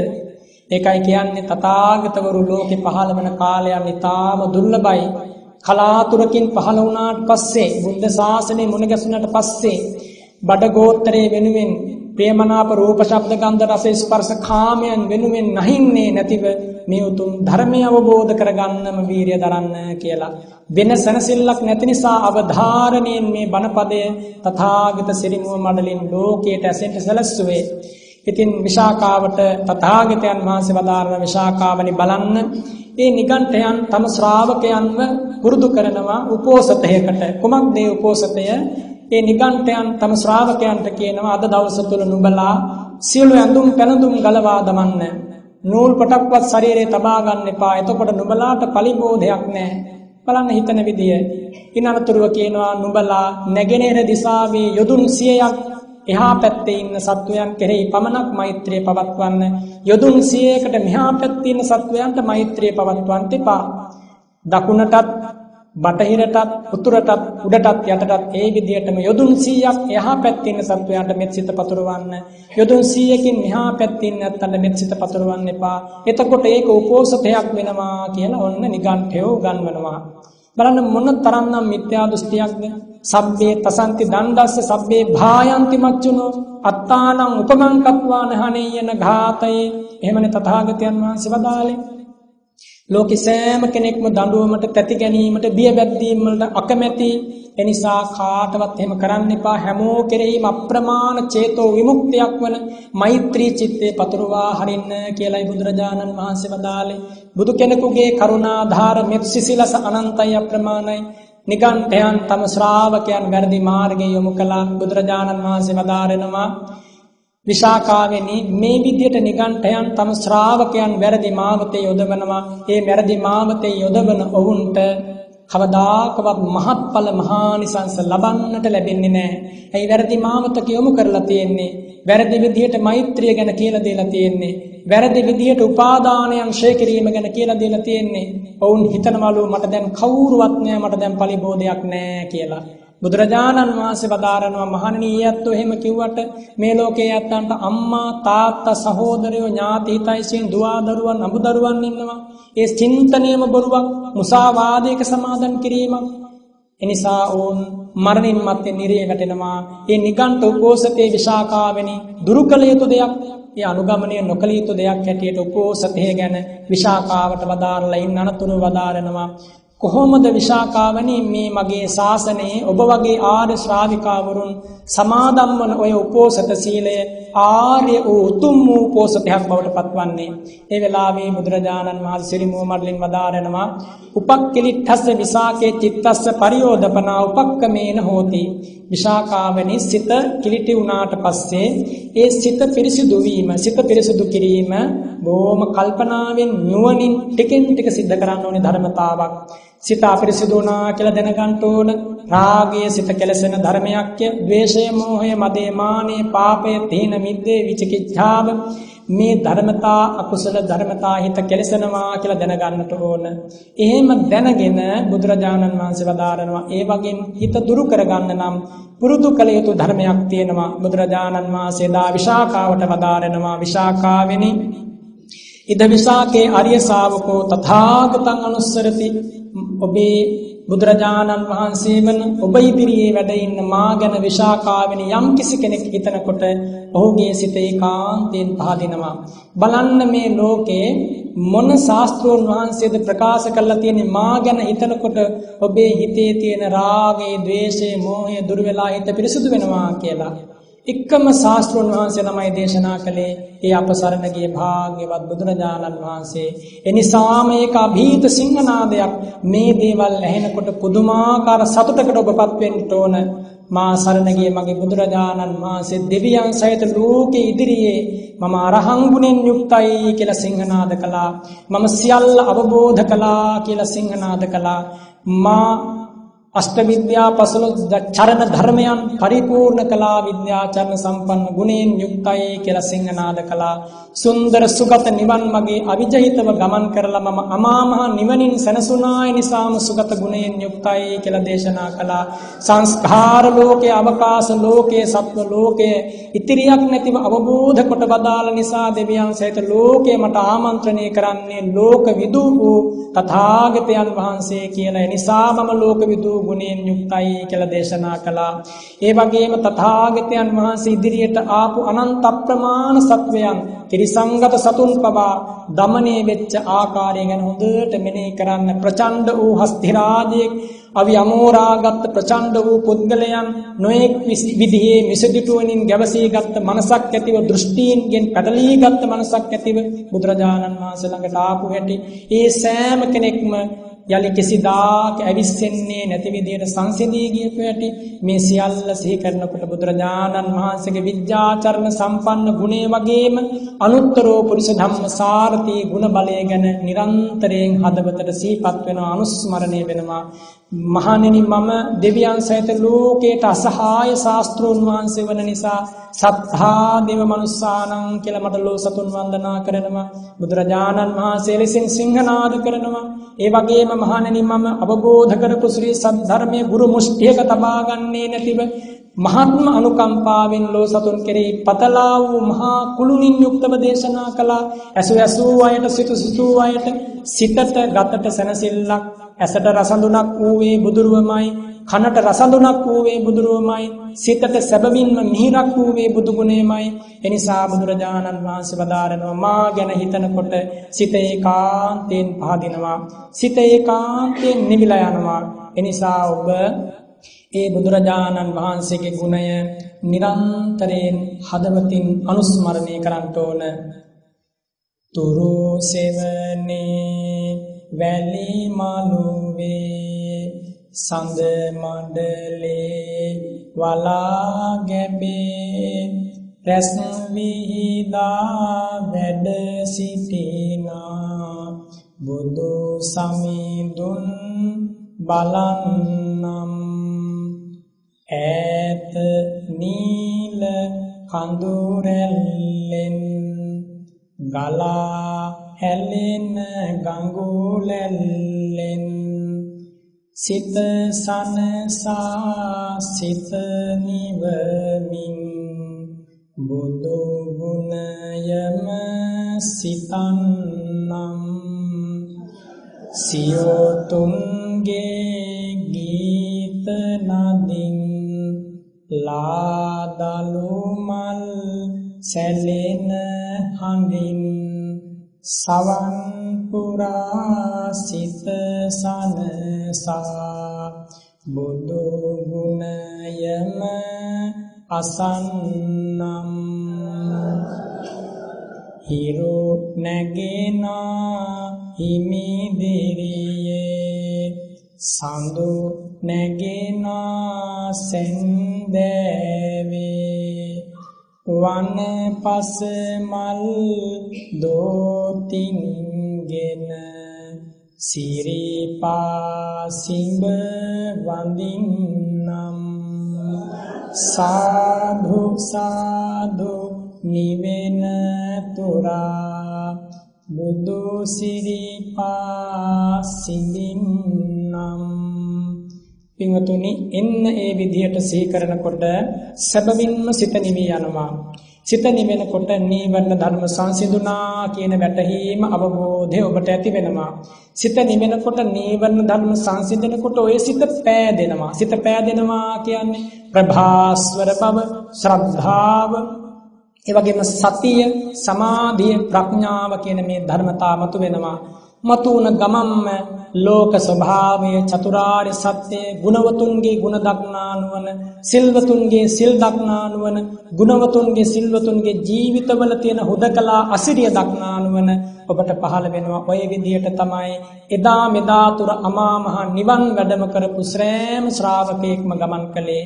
එනිසා මේ බුද්ධ ශාසනයේ මූලය ශ්‍රද්ධාවයි කියලා කිව්වොත් ඒ ඇති වැරද්දක් නෑ. සද්ධාය තරති යෝගං සද්ධා බන්ධති පාතේයං සද්ධීද විත්තම් පුරිසස්ස සෙට්ටං. මේ විදියට බුදුරජාණන් වහන්සේ වදාළේ තථාගතයන් වහන්සේ ගැන උපදවා ගනු ලබන ශ්‍රද්ධාවේ වටිනාකම. එනිසා පින්වතුනි, විශාඛාවට එදා බුදුරජාණන් වහන්සේ වදාරනවා යම් කිසි කෙනෙක් විශාඛාවෙනි තථාගතයන් වහන්සේ සිහි කරොත් එයාගේ සිත පහදිනවා, ඒකාන්තයෙන් සිත පහදිනවා. ඒ වගේම විශාඛාවෙනි යම් කිසි කෙනෙක් මගේ මේ උතුම් ශ්‍රී සද්ධර්මයේ ගැන සිහි කළොත් එයාගේ සිත ඒකාන්තයෙන් පහදිනවා, සත්‍ය වශයෙන්ම පහදිනවා. යම් කිසි කෙනෙක් විශාඛාවෙනි මගේ මේ මහා සංඝ රත්නය ගැන සිහි කළොත් එයාගේ සිත ඒකාන්තයෙන් පහදිනවා, සත්‍ය වශයෙන්ම පහදිනවා. කොහොමද පහදින්නේ? උපමාවකින් බුදුරජාණන් වහන්සේ වදාරනවා විශාඛාවෙනි යම් කිසි කෙනෙකුගේ හිස තියෙනවනේ, අන්නේ හිස අපිරිසිදු වුණාම, කුණු දූවිලි වලින් හිස අපිරිසිදු වුණාට පස්සේ ඒ පුද්ගලයා හිස පිරිසිදු කරන කල්ක වර්ග, කුඩු වර්ග, සබන් වර්ග ගාලා වතුර වලින් හොඳට හිස සෝදලා හිස පිරිසිදු කරනවා. අන්නේ වගේ ටිකෙන් ටික තථාගත ගුණය ගැන හිතනකොට හිත පිරිසිදු වෙනවා. අපිරිසිදු වූ ගතක් පිරිසිදු කරන්නේ කොහොමද? අන්නේ වගේ ටිකෙන් ටික ගත පිරිසිදු වෙනවා. අපිරිසිදු වූ වස්ත්‍රයක් කොහොමද පිරිසිදු කරන්නේ? ඒ විදිහට ටිකෙන් ටික මේ හිත පිරිසිදු වෙන්න පටන් ගන්නවා. විශාඛාවෙනි ඒ විදිහට යම් ශ්‍රාවකයෙක් මේ උතුම් බුද්ධ ශාසනය තුල සිත පිරිසිදු කරනකොට එයාට මොහොතින් මොහොත ආර්යයන් වහන්සේලාගේ උපෝසථයට, ආර්යයන් වහන්සේලා සුරකින්නා වූ පාරිශුද්ධ ජීවිතයට, පාරිශුද්ධ සීලයට එළඹෙන්නට අවස්ථාව හිමි වෙනවා. බුදුරජාණන් වහන්සේ වදාරනවා ඒ වගේම විශාඛාවෙනි යම් කිසි කෙනෙක් Taman රකින්න සීලය ගැන සිහි කරනවා නම් බලන්න බුදුරජාණන් වහන්සේ කොහොමද මේ උතුම් ධර්ම මාර්ගයේ ඇතිරෙන ශ්‍රාවකයා අමා නිවන කරා පමුණවන්නේ. බුදු ගුණ හිතන්න කිව්වා උදේහවා, ධම්ම ගුණ හිතන්න කිව්වා පිරිසුදු වෙනවා හිත, සංඝ ගුණ හිතන්න පිරිසුදු වෙනවා හිත. ඉන් අනතුරුව තමා රකින්න සීලය ගැන හිතන්න කිව්වා. හොඳට සිහි කරන්නකෝ මම සිල්වතෙක් මේ ලෝකේ. මම ප්‍රාණඝාතයෙන්, හොරකමින්, වැරදි දේවල් වලින් වෙන් වෙලා දැන් බොහෝ කාලයක් වෙනවා කියලා කෙනෙකුට හිතන්න පුළුවන් නම් එයාගේ ජීවිතය අකම්පිත ජීවිතයක් බවට දවසකපත් වෙනවා. එහෙම හිතන්න පුළුවන් කීයෙන් කී දෙනාද මේ බණ මඩුවේ ඉන්නේ? හොඳට හිතලා බලන්න මේ කියන දේවල්. ඒ විදිහට හිතන්න පුළුවන් කෙනෙක් මෙතන ඉන්නවා නම් සැබවින්ම සතුටු වෙන්න. ඒ හිතන්න පුළුවන් කෙනා මහා මග හිඟා කන කෙනෙක් වුණත්, සිටු මැදුරක රජ මැදුරක සිටුවරයෙක් රජ කෙනෙක් වුණත් එයාගේ ජීවිතයට දෙවියෝ ඒකාන්තයෙන් වදිනවා. එහෙම නැති කෙනෙක් රජ මැදුරක හිටියත් දෙවියන්ගේ ගර්හාවටපත් වෙනවා. කොතනක හිටියත් දෙවියන්ගේ ගර්හාවට ශාපයට නතු වෙනවා. අද වගේ කාලයක මේ වගේ රටකට වෙලා තියෙන එකයි කොච්චර අපි ධර්ම දේශනා කළත් අපේ බෞද්ධයන් කියා ගන්නා ඇත්තන්ගේ ජීවිතවල පැහැදිලි සීලයක පිහිටීමක් නැති වෙලා, අභිමානයක් නැති වෙලා තථාගතයන් වහන්සේ සරණ යන්න ලැබුණා කියන ඒ ගෞරවණීය හැඟීම හිතවලින් ඈත් වෙලා මොනවදෝ දේවල් හිතවල පුරවාගෙන යත් කොහෙදෝ යනවා, යන තැනක් ගැන දන්නේ නැහැ. පුදුමාකාර අන්ධභූත ගමනක්. මේ ගමන අවසන් වෙන්නේ මහා දුකකින්, ඛේදවාචකයකින්, ශෝකාන්තයකින්. නොබෝ කලකින් අපේ ජාතිය, අපේ ආගමේ, අපේ රටේ විනාශය ලං වේවි.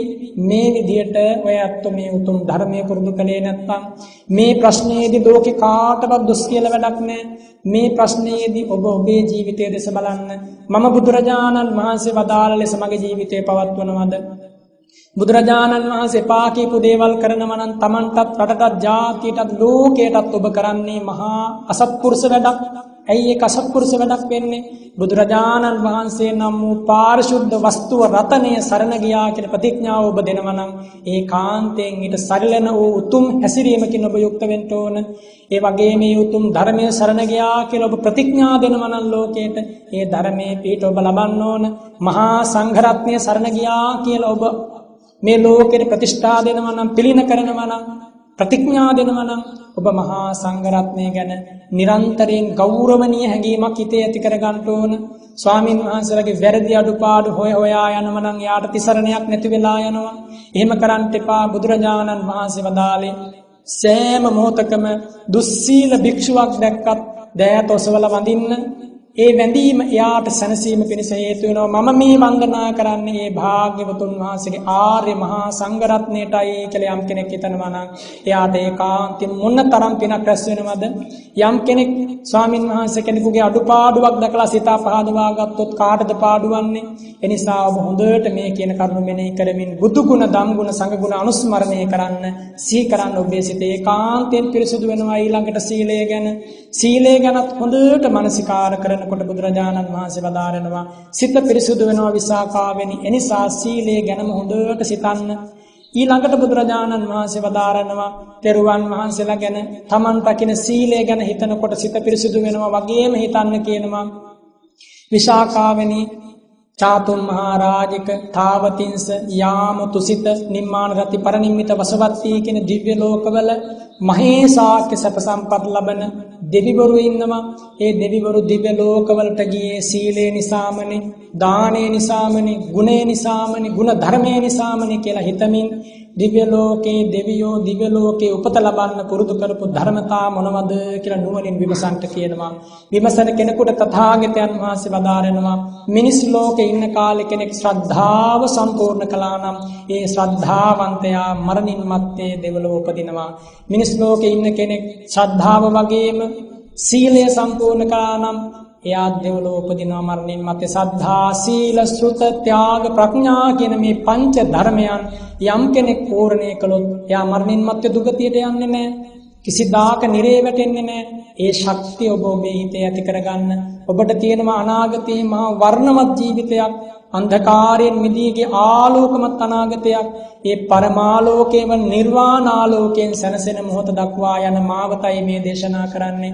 එනිසා බුදුරජාණන් වහන්සේ වදාරනවා විශාකාවනි සිල්වත් වෙච්ච කෙනා, උපෝසත සීලයක ඉන්න කෙනා හිතන්න ඕන මම දිව්‍ය ලෝකෙට යන්න සුදුසුකම් සම්පූර්ණ කරලා ඉන්න කෙනෙක්. මගේ ළඟ ශ්‍රද්ධාව, සීලය, ශ්‍රුතය, හේවත් ධර්මඥානය, ඒ වගේම දන් දීලා තියෙනවා මම ත්‍යාග ගුණය සම්පූර්ණ කළා. සද්ධා, සීල, ශ්‍රුත, ත්‍යාග, ප්‍රඥා, ඒ වගේම චතුරාර්ය සත්‍ය ගැන මම අහලා තියෙනවා, නුවණින් මෙනෙහි කරලා තියෙනවා, ජීවිතයට ගලපා ගන්න උත්සාහවත් වෙලා තියෙනවා.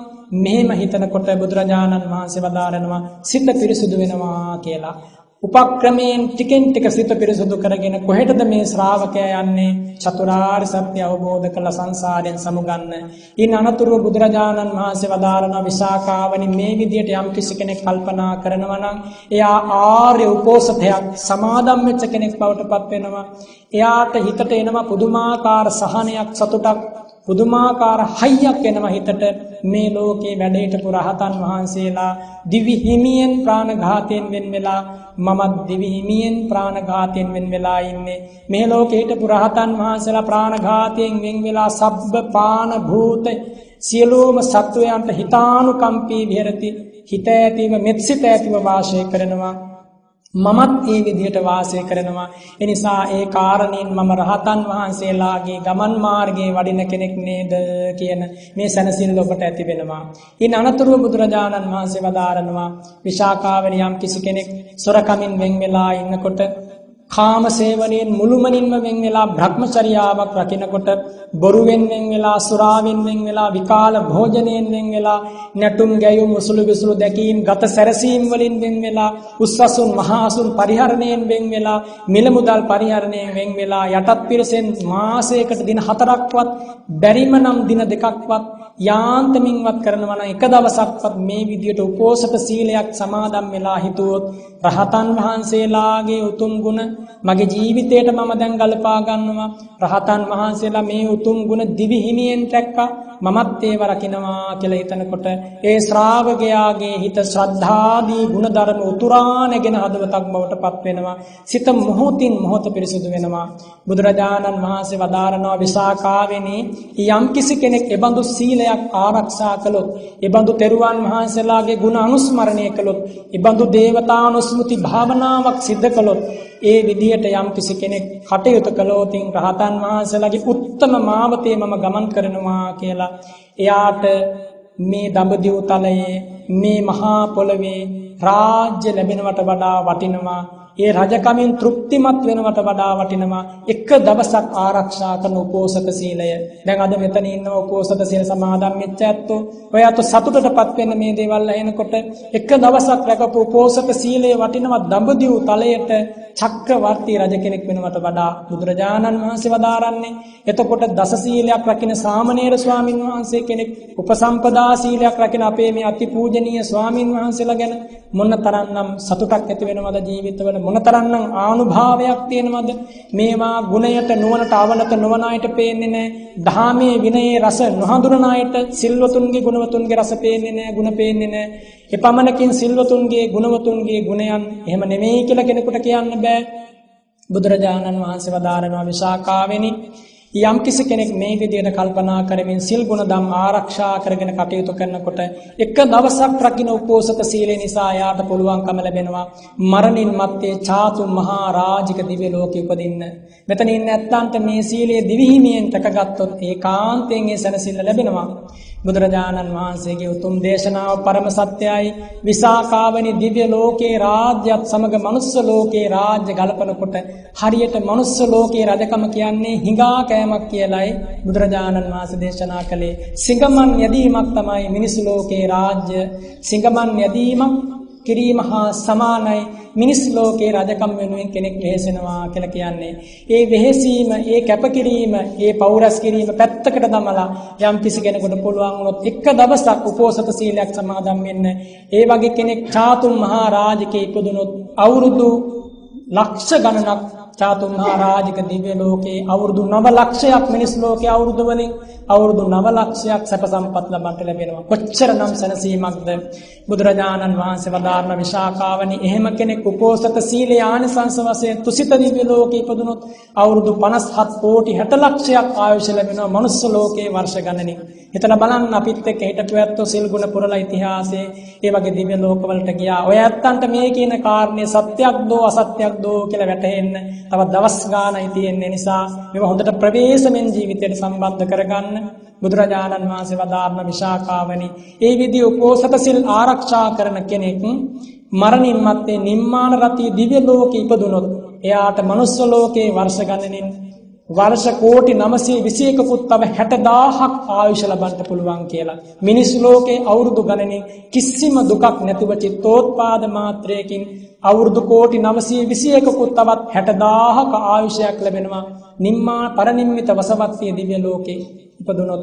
ඉතින් විශාකාවට දේශනා කරන විශාකාවනි ඔය විදිහට මගේ ශාසනයේ යම් කිසි කෙනෙක් උපෝසත සීලයක් ආරක්ෂා කරනවා නම් එයාට ලැබෙන ආනිසංසය මෙපමණයි කියලා කියන්න බෑ කියලා. ඒ වගේම වදාරනවා විශාකාවනි යම් කිසි කෙනෙකුට මේ ලෝකේ ප්‍රිය වස්තු 100ක් තියෙනවා නම් සතන් තේසන් දුක්ඛානි එයාට දුක් 100ක් තියෙනවා කියලා දේශනා කරනවා. ඔයත් හොඳට කල්පනා කරන්න මේ කියන දේ. අපි හිතමුකෝ මෙතනින් අම්මා කෙනෙකුට දරුවෝ 100ක් ඉන්නවා කියලා. ඒ කාන්තෙන් දුක් 100යි. දරුවෝ ඉන්නේ 50ක් නම් දුක් 50යි. දරුවෝ ඉන්නේ 20යි නම් දුක් 20යි. දෙන්නන් නම් 2යි. එක්කෙනෙක්වත් නැත්තම් එකම දුකක්වත් නැහැ. හැබැයි ඒක වෙනම විදිහකට සාකච්ඡා කරන්න ඕනි කතාවක්. නමුත් බුදුරජාණන් වහන්සේ දේශනා කරනවා යම් කිසි කෙනෙකුට ප්‍රිය වස්තු 100 නම් දුක් 100ක් වගේම ප්‍රිය වස්තු එකක්වත් නැත්නම් දුක් එකක්වත් නැහැ කියලා. එනිසා ලෝකේ ඔබ ජීවත් වෙද්දී ඔබේ ළඟ ඉන්න සෑම කෙනෙක් වෙනුවෙන්ම වගකීම් යුතුකම් ඉෂ්ට කරන්න. හැබැයි මේ දේවල් හිත ඇතුලෙන් බැඳීමෙන්, ඇලීමෙන්, උපාදානෙන්, ග්‍රහණයෙන් අල්ලාගෙන ඉඳලා මහා විනාශයකටපත් වෙන්න එපා කියලා අපි කරුණාවෙන් ඔබට මතක් කරනවා. ඒ වගේම බුදුරජාණන් වහන්සේ වදාරනවා ඒ විදිහට මේ දුකෙන් නිදහස් වන වැඩපිළිවෙල කෙනෙක් මනාව තෝරාගත් තෝරාගත්තොත් හඳුනාගත්තොත් අවබෝධ කරගත්තොත් එහෙම කෙනෙකුට මේ ජීවිතයේ මේ තියෙන ප්‍රශ්නේ මනාව වැටහෙනවා. සංසග්ග ජාතස්ස භවಂತಿ ස්නේහා ස්නේහන්වයන් දුක්ඛමිදම් පහෝති ස්නේහන්වයන් ආදීනමම් පෙක්ඛමානෝ ඒකෝ චරේ භග්ග විසාන කප්පෝ කියලා ඔහු ප්‍රකාශ කරනවා කියලා බුදුරජාණන් වහන්සේ වදාරනවා. ඒ උතුමන් වහන්සේට පේනවා සංසග්ග ජාතස්ස භවಂತಿ ස්නේහා. ඒ කාලේ මේ ලෝකයට පහළ වුණා පසේ බුදුරජාණන් වහන්සේ නමක්. ඒ පසේ බුදුරජාණන් වහන්සේ කොහොමද පහළ වුණේ? බුදුරජාණන් වහන්සේ වදාළනවා දිව්‍ය ලෝකයෙන් චුත වෙලා මනුස්ස ලෝකෙට ඇවිල්ලා පින් බලය නිසා එක්තරා පිනැති කෙනෙක් පිනැති කුමාරයෙක් රජ කුමාරයෙක් බවට පත් වෙලා රජ කුලේ ඉපදුනා. මේ රජ කුලේ ඉපදිච්ච රජ කුමාරයාට අවුරුදු 16ක් වෙනකොට මුළු දඹදිව තලයේම රජකම ලැබුණා. මුළු දඹදිව තලයේම රජකම ලැබිච්ච මේ රාජ කුමාරයා කල්පනා කරනවා මම දැන් මේ දඹදිව රාජ්‍යට අගරජතුමා වෙලා ඉන්නේ. ඒ වුණත් මේ රජකම කියලා කියන්නේ අනේක විද පාපයන්ට දුක්ඛයන්ට නොඑක විදිහේ පව්කම් වෑහෙන තනතුරක්. මේ රජකමින් මට පළක් නෑ. මීට වඩා හොඳයි මේ රජකමින් නිදහස් වෙලා හුදකලා වනාරණක සොඳුරු විවේක සැපේ විඳ ගන්න මට අවස්ථාව තියෙනවා නම් එහෙම හිතලා මේ රජ කුමාරයා හස්ති රාජයාගේ පිටේ ගමන් කරන ගමන් ඇතාගේ පිටේ ගමන් කරන ගමන් කල්පනා කරනවා ඇත්තටම මේ රජසැප ඇතුළු සියලු සංස්කාර ධර්ම ගෙවි යන දේවල් වෙනසි යන දේවල් නැති වෙවි යන දේවල් නිරුද්ධ වෙවි යන දේවල් මේ සංස්කාර ධර්මයන්ගෙන් මම ඒකාන්තයෙන් සමුගන්න ඕන.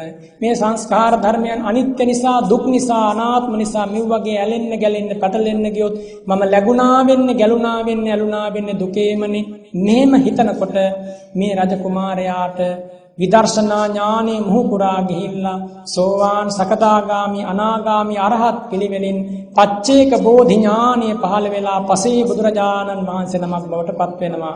බුදුරජාණන් වහන්සේ මේ කතාව දේශනා කරලා වදාරනවා ආනන්ද ඒ කාලේ ඒ පසේ බුදුරජාණන් වහන්සේ හස්ති රාජයාගේ පිටේ ඉන්න ගමන් මංගල හස්ති රාජයාගේ පිටේ ඉන්නකොට තම අමාත්‍යවරු එකතු වෙලා වටේට ඉන්න අමාත්‍යවරු අහනවලු මහරජාණෙනි නුඹ දැන් නුඹේ සේවකයන්ට නුඹේ සොල්දාදුවන්ට යුද හමුදාවේ ඉන්න නැත්තන්ට වැටුප් තාන්න මාන තනතුරු තෑගි භෝග දෙන්න සුදුසු කාලේ නේද? ඇයි ඔබ ඒව තාම දෙන්නේ නැත්තේ? ඒ වෙලාවේ මේ පසේ බුදුරජාණන් වහන්සේ දේශනා කරනවා අමාත්‍යවරුනි මම දැන් රජෙක් නෙවෙයි මම පසේ බුදුරජාණන් වහන්සේ නමක්. මම පසේ බුද්ධ රාජ්‍යයට පත් වුණා. මට වැටහුණා මේ සංස්කාර ධර්මයන්හි අනිත්‍ය ලක්ෂණය දුක්ඛ අනාත්ම ලක්ෂණය.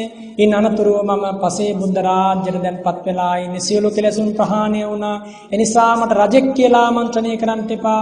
ඒ වෙලාවේ අමාත්‍යවරු ප්‍රකාශ කරනවා මහරජාණෙනි තාම ඔබේ සිරසේ ඔටුනු පලන් හිස එහෙම නැත්නම් හිසේ ඔටුනු පැලඳිලා තියෙනවා. රාජකීය ඇඳුම් වලින් සැරසිලා ඉන්නවා. ආභරණ වලින් බබලනවා. පසේ බුදුරජාණන් වහන්සේලා ඔහොම නෙමෙයි. ඉන් අනතුරුව අහනවා පසේ බුදුරජාණන් වහන්සේ එහෙනම් කොහොමද පසේ බුදුරජාණන් වහන්සේලා? ඒ වෙලාවේ ඇමතිවරු ප්‍රකාශ කරනවා පසේ බුදුරජාණන් වහන්සේලා ගන්ධමාදන පර්වතයේ වැඩ ඉන්නේ. පසේ බුදුරජාණන් වහන්සේලා කසාවතක් දරන්නේ. තුන් සිවුරක් ධරාගෙන පාත්‍රයක් අතැතිව ගෙන්ගෙට පිණ්ඩපාතයේ වැඩම කරලා ලැබෙන පිණ්ඩපාතෙන් තමයි උතුම යැපෙන්නේ. මෙහෙම හිතනකොට මේ පසේ බුදුරජාණන් වහන්සේ දකුණු ශ්‍රී හස්තය අරගෙන හිස පිරිමැදලා බලනවා.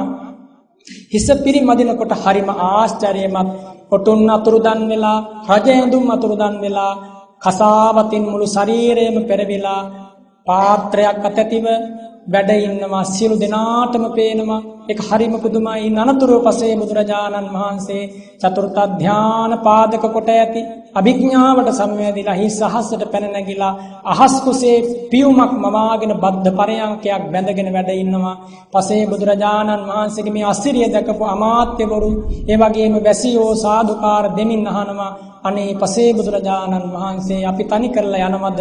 පසේ බුදුරජාණන් වහන්සේ අප ගැන හිතන්නේ නැද්ද? පසේ බුදුරජාණන් වහන්සේ අපව රැගෙන යන්නේ නැද්ද කියලා. ඒ වෙලාවේ පසේ බුදුරජාණන් වහන්සේ වදාරනවා මේ ලෝකේ යම් කිසි කෙනෙක් සබ්බේසු භූතේසු නිදාය දණ්ඩං අවිහෙඨයන් අඤ්ඤතරම් පිතේසං නපුත්ත මිච්ඡේ කුතෝ සහායං ඒකෝ චරේ භග්ග විසාන කප්පෝ. පින්වතුනි මම පසේ බුද්ධ රාජ්‍යයට පත් වෙලා ඉන්නේ කියලා ඒ පසේ බුදුරජාණන් වහන්සේ වදාරනවා මම මේ ලෝකේ ඉන්න සියලු දෙනා කෙරෙහිම දඬු මුගුරු සියල්ල අත්හැරලා දැම්මා. ඒ වගේම ලෝකේ ඉන්න සියලු දෙනා කෙරෙහිම දඬු මුගුරු අත්හැරියා වගේම මෙත්සිත පැතිරෙව්වා. ආයේ මම කවදාවත් මේ රාජ්‍ය කරන්න රජකමට එන්නේ නැහැ. මම දැන් ගන්ධමාදන පර්වතයට යනවා. ගන්ධමාදන පර්වතයට ගිහිල්ලා එකලාවම හුදකලාව හරියට කඟ වෙහෙනෙකුගේ අඟක් බඳුව හුදකලාව හැසිරෙනවා කියලා ඒ පසේ බුදුරජාණන් වහන්සේ ගන්ධමාදන පර්වතයට වැඩම කළා කියලා අපේ භාග්‍යවත් බුදුරජාණන් වහන්සේ ආනන්ද ස්වාමීන් වහන්සේට ප්‍රකාශ කරමින් වදාරනවා ආනන්ද මේ ප්‍රතිපදාවේ හැසිරෙන කෙනාට මහා පුදුම ආශ්චර්යයක් ආනුභාවයක් පුදුම වාසනාවක් ලැබෙනවා පංචමානි භික්ඛ ආනන්ද ආනිසංසානි පුබ්බයෝගාවචරේ මේ ධර්මයේ පුරුදු කරන කෙනෙකුට ආනිසංස පහක් ලැබෙනවා මොනවද ඒ ආනිසංස පහ ඔබටත් ඒ ආනිසංස ලැබෙනවා මටත් ඒ ආනිසංස ලැබෙනවා මේ ධර්මයේ පුරුදු කරනවා නම් දිත්තේව ධම්මේ පටිගච්ඡේව අඤ්ඤං ආරාධෙන්ති මේ ජීවිතය තුලදීම නොබෝ කලකින් අරහත් ඵල විමුක්තියෙන් සැනසෙන්න අවස්ථාව ලැබෙනවා නොසෙල් වෙන වීරියකින් යුක්තව ඒකාන්තයෙන් මේ ධර්මයේ පුරුදු කළොත් ඒක පරම සත්‍යයක් තථාගතයන් වහන්සේ ඉතිහාසයේ අප වෙනවා දෙවියන් සහිත ලෝකයට මම මේ වදාරන ආර්ය අෂ්ටාංගික මාර්ගයේ එක දිගට සතියක් පුරුදු කරන්න කැඩෙන්නේ නැතිව ඒකාන්තයෙන් එක්කෝ රහතන් වහන්සේ නමක් වෙනවා සතිවා උපාදිශේෂ අනාගාමිතා එහෙම නැත්නම් අනාගාමි වෙලා භවගිමනෙන් සමුගන්නවා කියලා. ඒ නිසා මේ සත්‍ය ඔබ ඒකාන්තයෙන් අදහා ගන්න බුදුරජාණන් වහන්සේ වදාරනවා ඒ විදිහට මේ ජීවිතයේ අරහත් ඵලයෙන් සැනසෙන්න මේ මොහොතේදී බැරි වුණොත් වැඩි කාලයක් යන්න කලින් බැරි වුණොත් අත මරණ සමයේ අඤ්ඤං ආරාධෙන්ති මැරෙන්න මොහොතකට කලින් හරි ධර්මයේ හැසිරෙන කෙනා ඒකාන්තයෙන් ආරක්ෂා කරනවා ධර්මයේ විසින්. ඉන් අනතුරුව බුදුරජාණන් වහන්සේ දේශනා කරනවා ආනන්ද යම් කිසි කෙනෙකුට නොබෝ කලකින් රහත් වෙන්නත් බැරි වුණා මගඵල ලබන්න.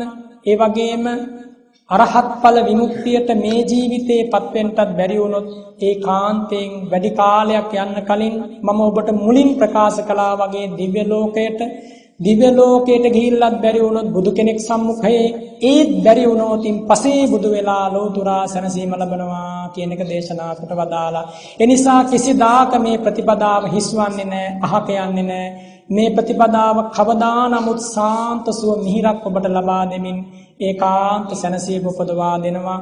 මම ඔබට ආරම්භයේදී භාග්‍යවත් බුදුරජාණන් වහන්සේගේ ශ්‍රී මුඛයෙන් දේශනා කොට වදාළ උතුම් ගාථා ධර්මයක් දේශනා කළා. සබ්බිරේව සමාසේත සබ්බී කුම්මේත සන්තවං සතං සද්ධම්ම මඤ්ඤාය සබ්බ දුක්ඛා පමුච්චති කියලා. පුංචි කතාවක් කෙටියෙන් මතක් කරලා මේ උතුම් ධර්ම කතාව අවසන් කරනවා. ඔබ හොඳ වීරයක් හිතට අරගෙන මේ ධර්මයේ පුරුදු කරන්න. අද වස්පවාරණය කරන උපෝසථයේ දවස ඊටාම වටිනා දවසක්.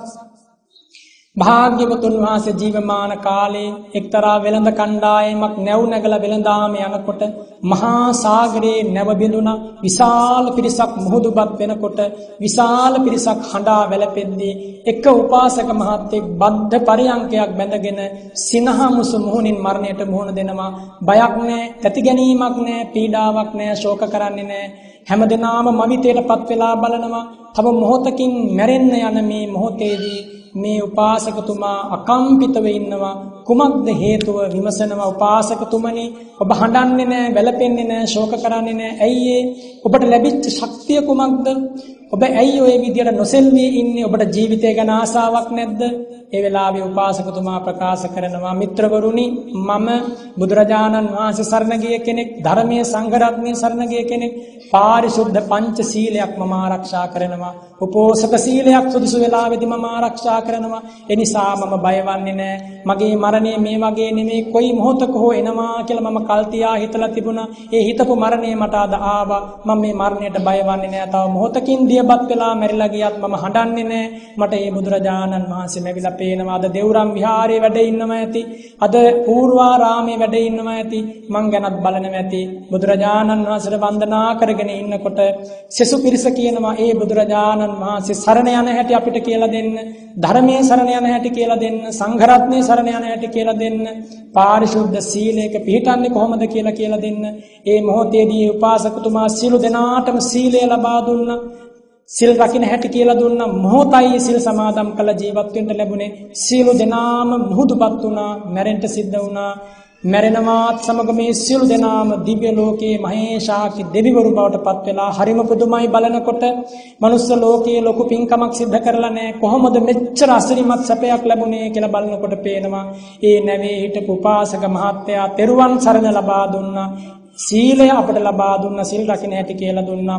මොහොතක් රැකපු තිසරණයේ සහිත සීලයෙන් මෙච්චර ආනිසංසයක් ලැබුණා කියන සතුටින් ඒ මොහොතේම දෙව්රම් විහාරයට ඇවිල්ලා බුදු සිරිපා වන්දනා කරපු ඒ විශාල දේව පිරිස බුදුරජාණන් වහන්සේ ඉදිරියේ කියනවා, ස්වාමීනි භාග්‍යවතුන් වහන්සේ, සබ්බිරේව සමාසේත, සත්පුරුෂයන් ඇසුරු කරන්ට වටිනවා. සබ්බී කුබ්බේත සන්තමම්, සත්පුරුෂයන් එක්කමයි ජීවත් වෙන්න ඕන.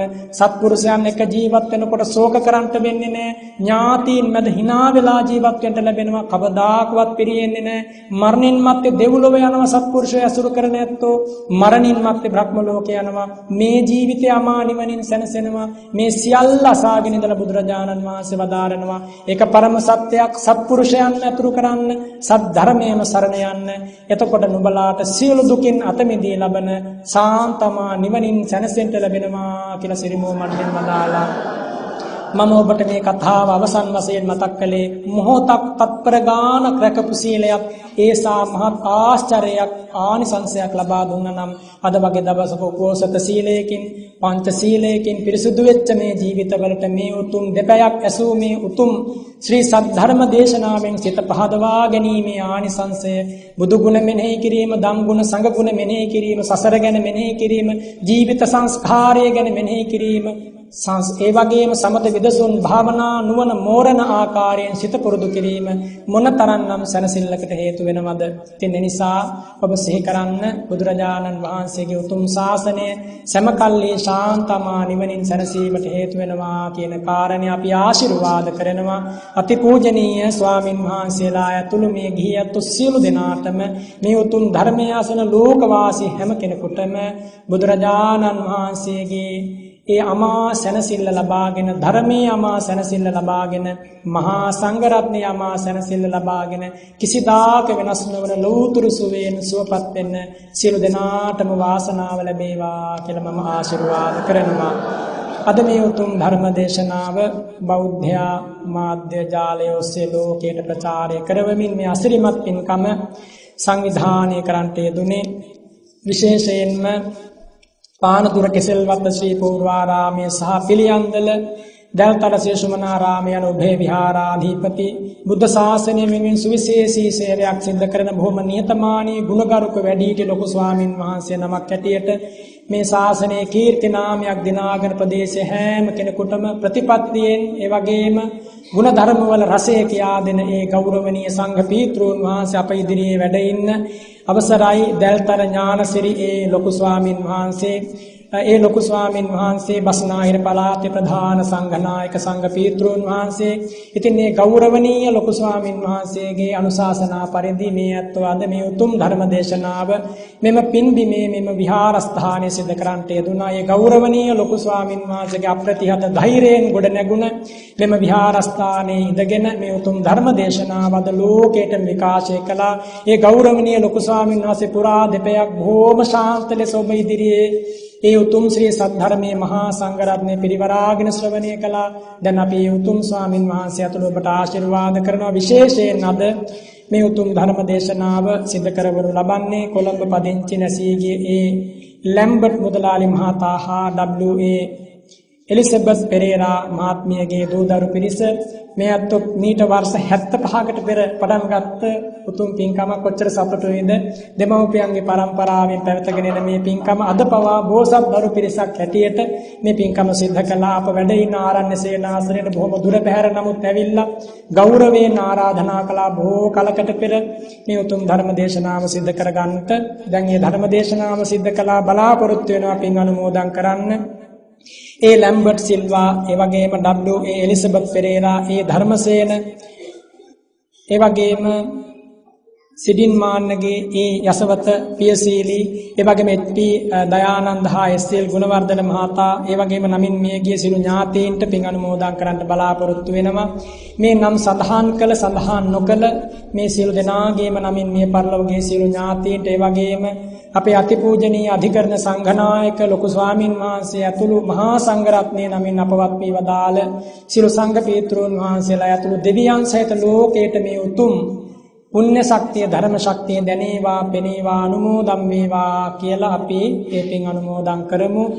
මේ පින් දෙවියන් සහිත ලෝකයට අනුමෝදන් වේවා කියලා ගාථා සජ්ජායනා කරමින් ඉදං වූ ඥාතිනං හෝතු සුඛිතා හොන්තු ඥාතයෝ ඉදං වූ ඥාතිනං හෝතු සුඛිතා හොන්තු ඥාතයෝ ඉදං වූ ඥාතිනං හෝතු සුඛිතා හොන්තු ඥාතයෝ එත්තාවතාච අම්මේහි සම්භතං පුඤ්ඤ සම්පදං සබ්බේ දේවා අනුමෝදන්තු සබ්බ සම්පත්ති සිද්ධියා සබ්බේ භූතා අනුමෝදන්තු සබ්බ සම්පත්ති සිද්ධියා සබ්බේ සත්තා අනුමෝදන්තු සබ්බ සම්පත්ති සිද්ධියා ආකාසට්ඨා ච භුම්මට්ඨා දේවා නාග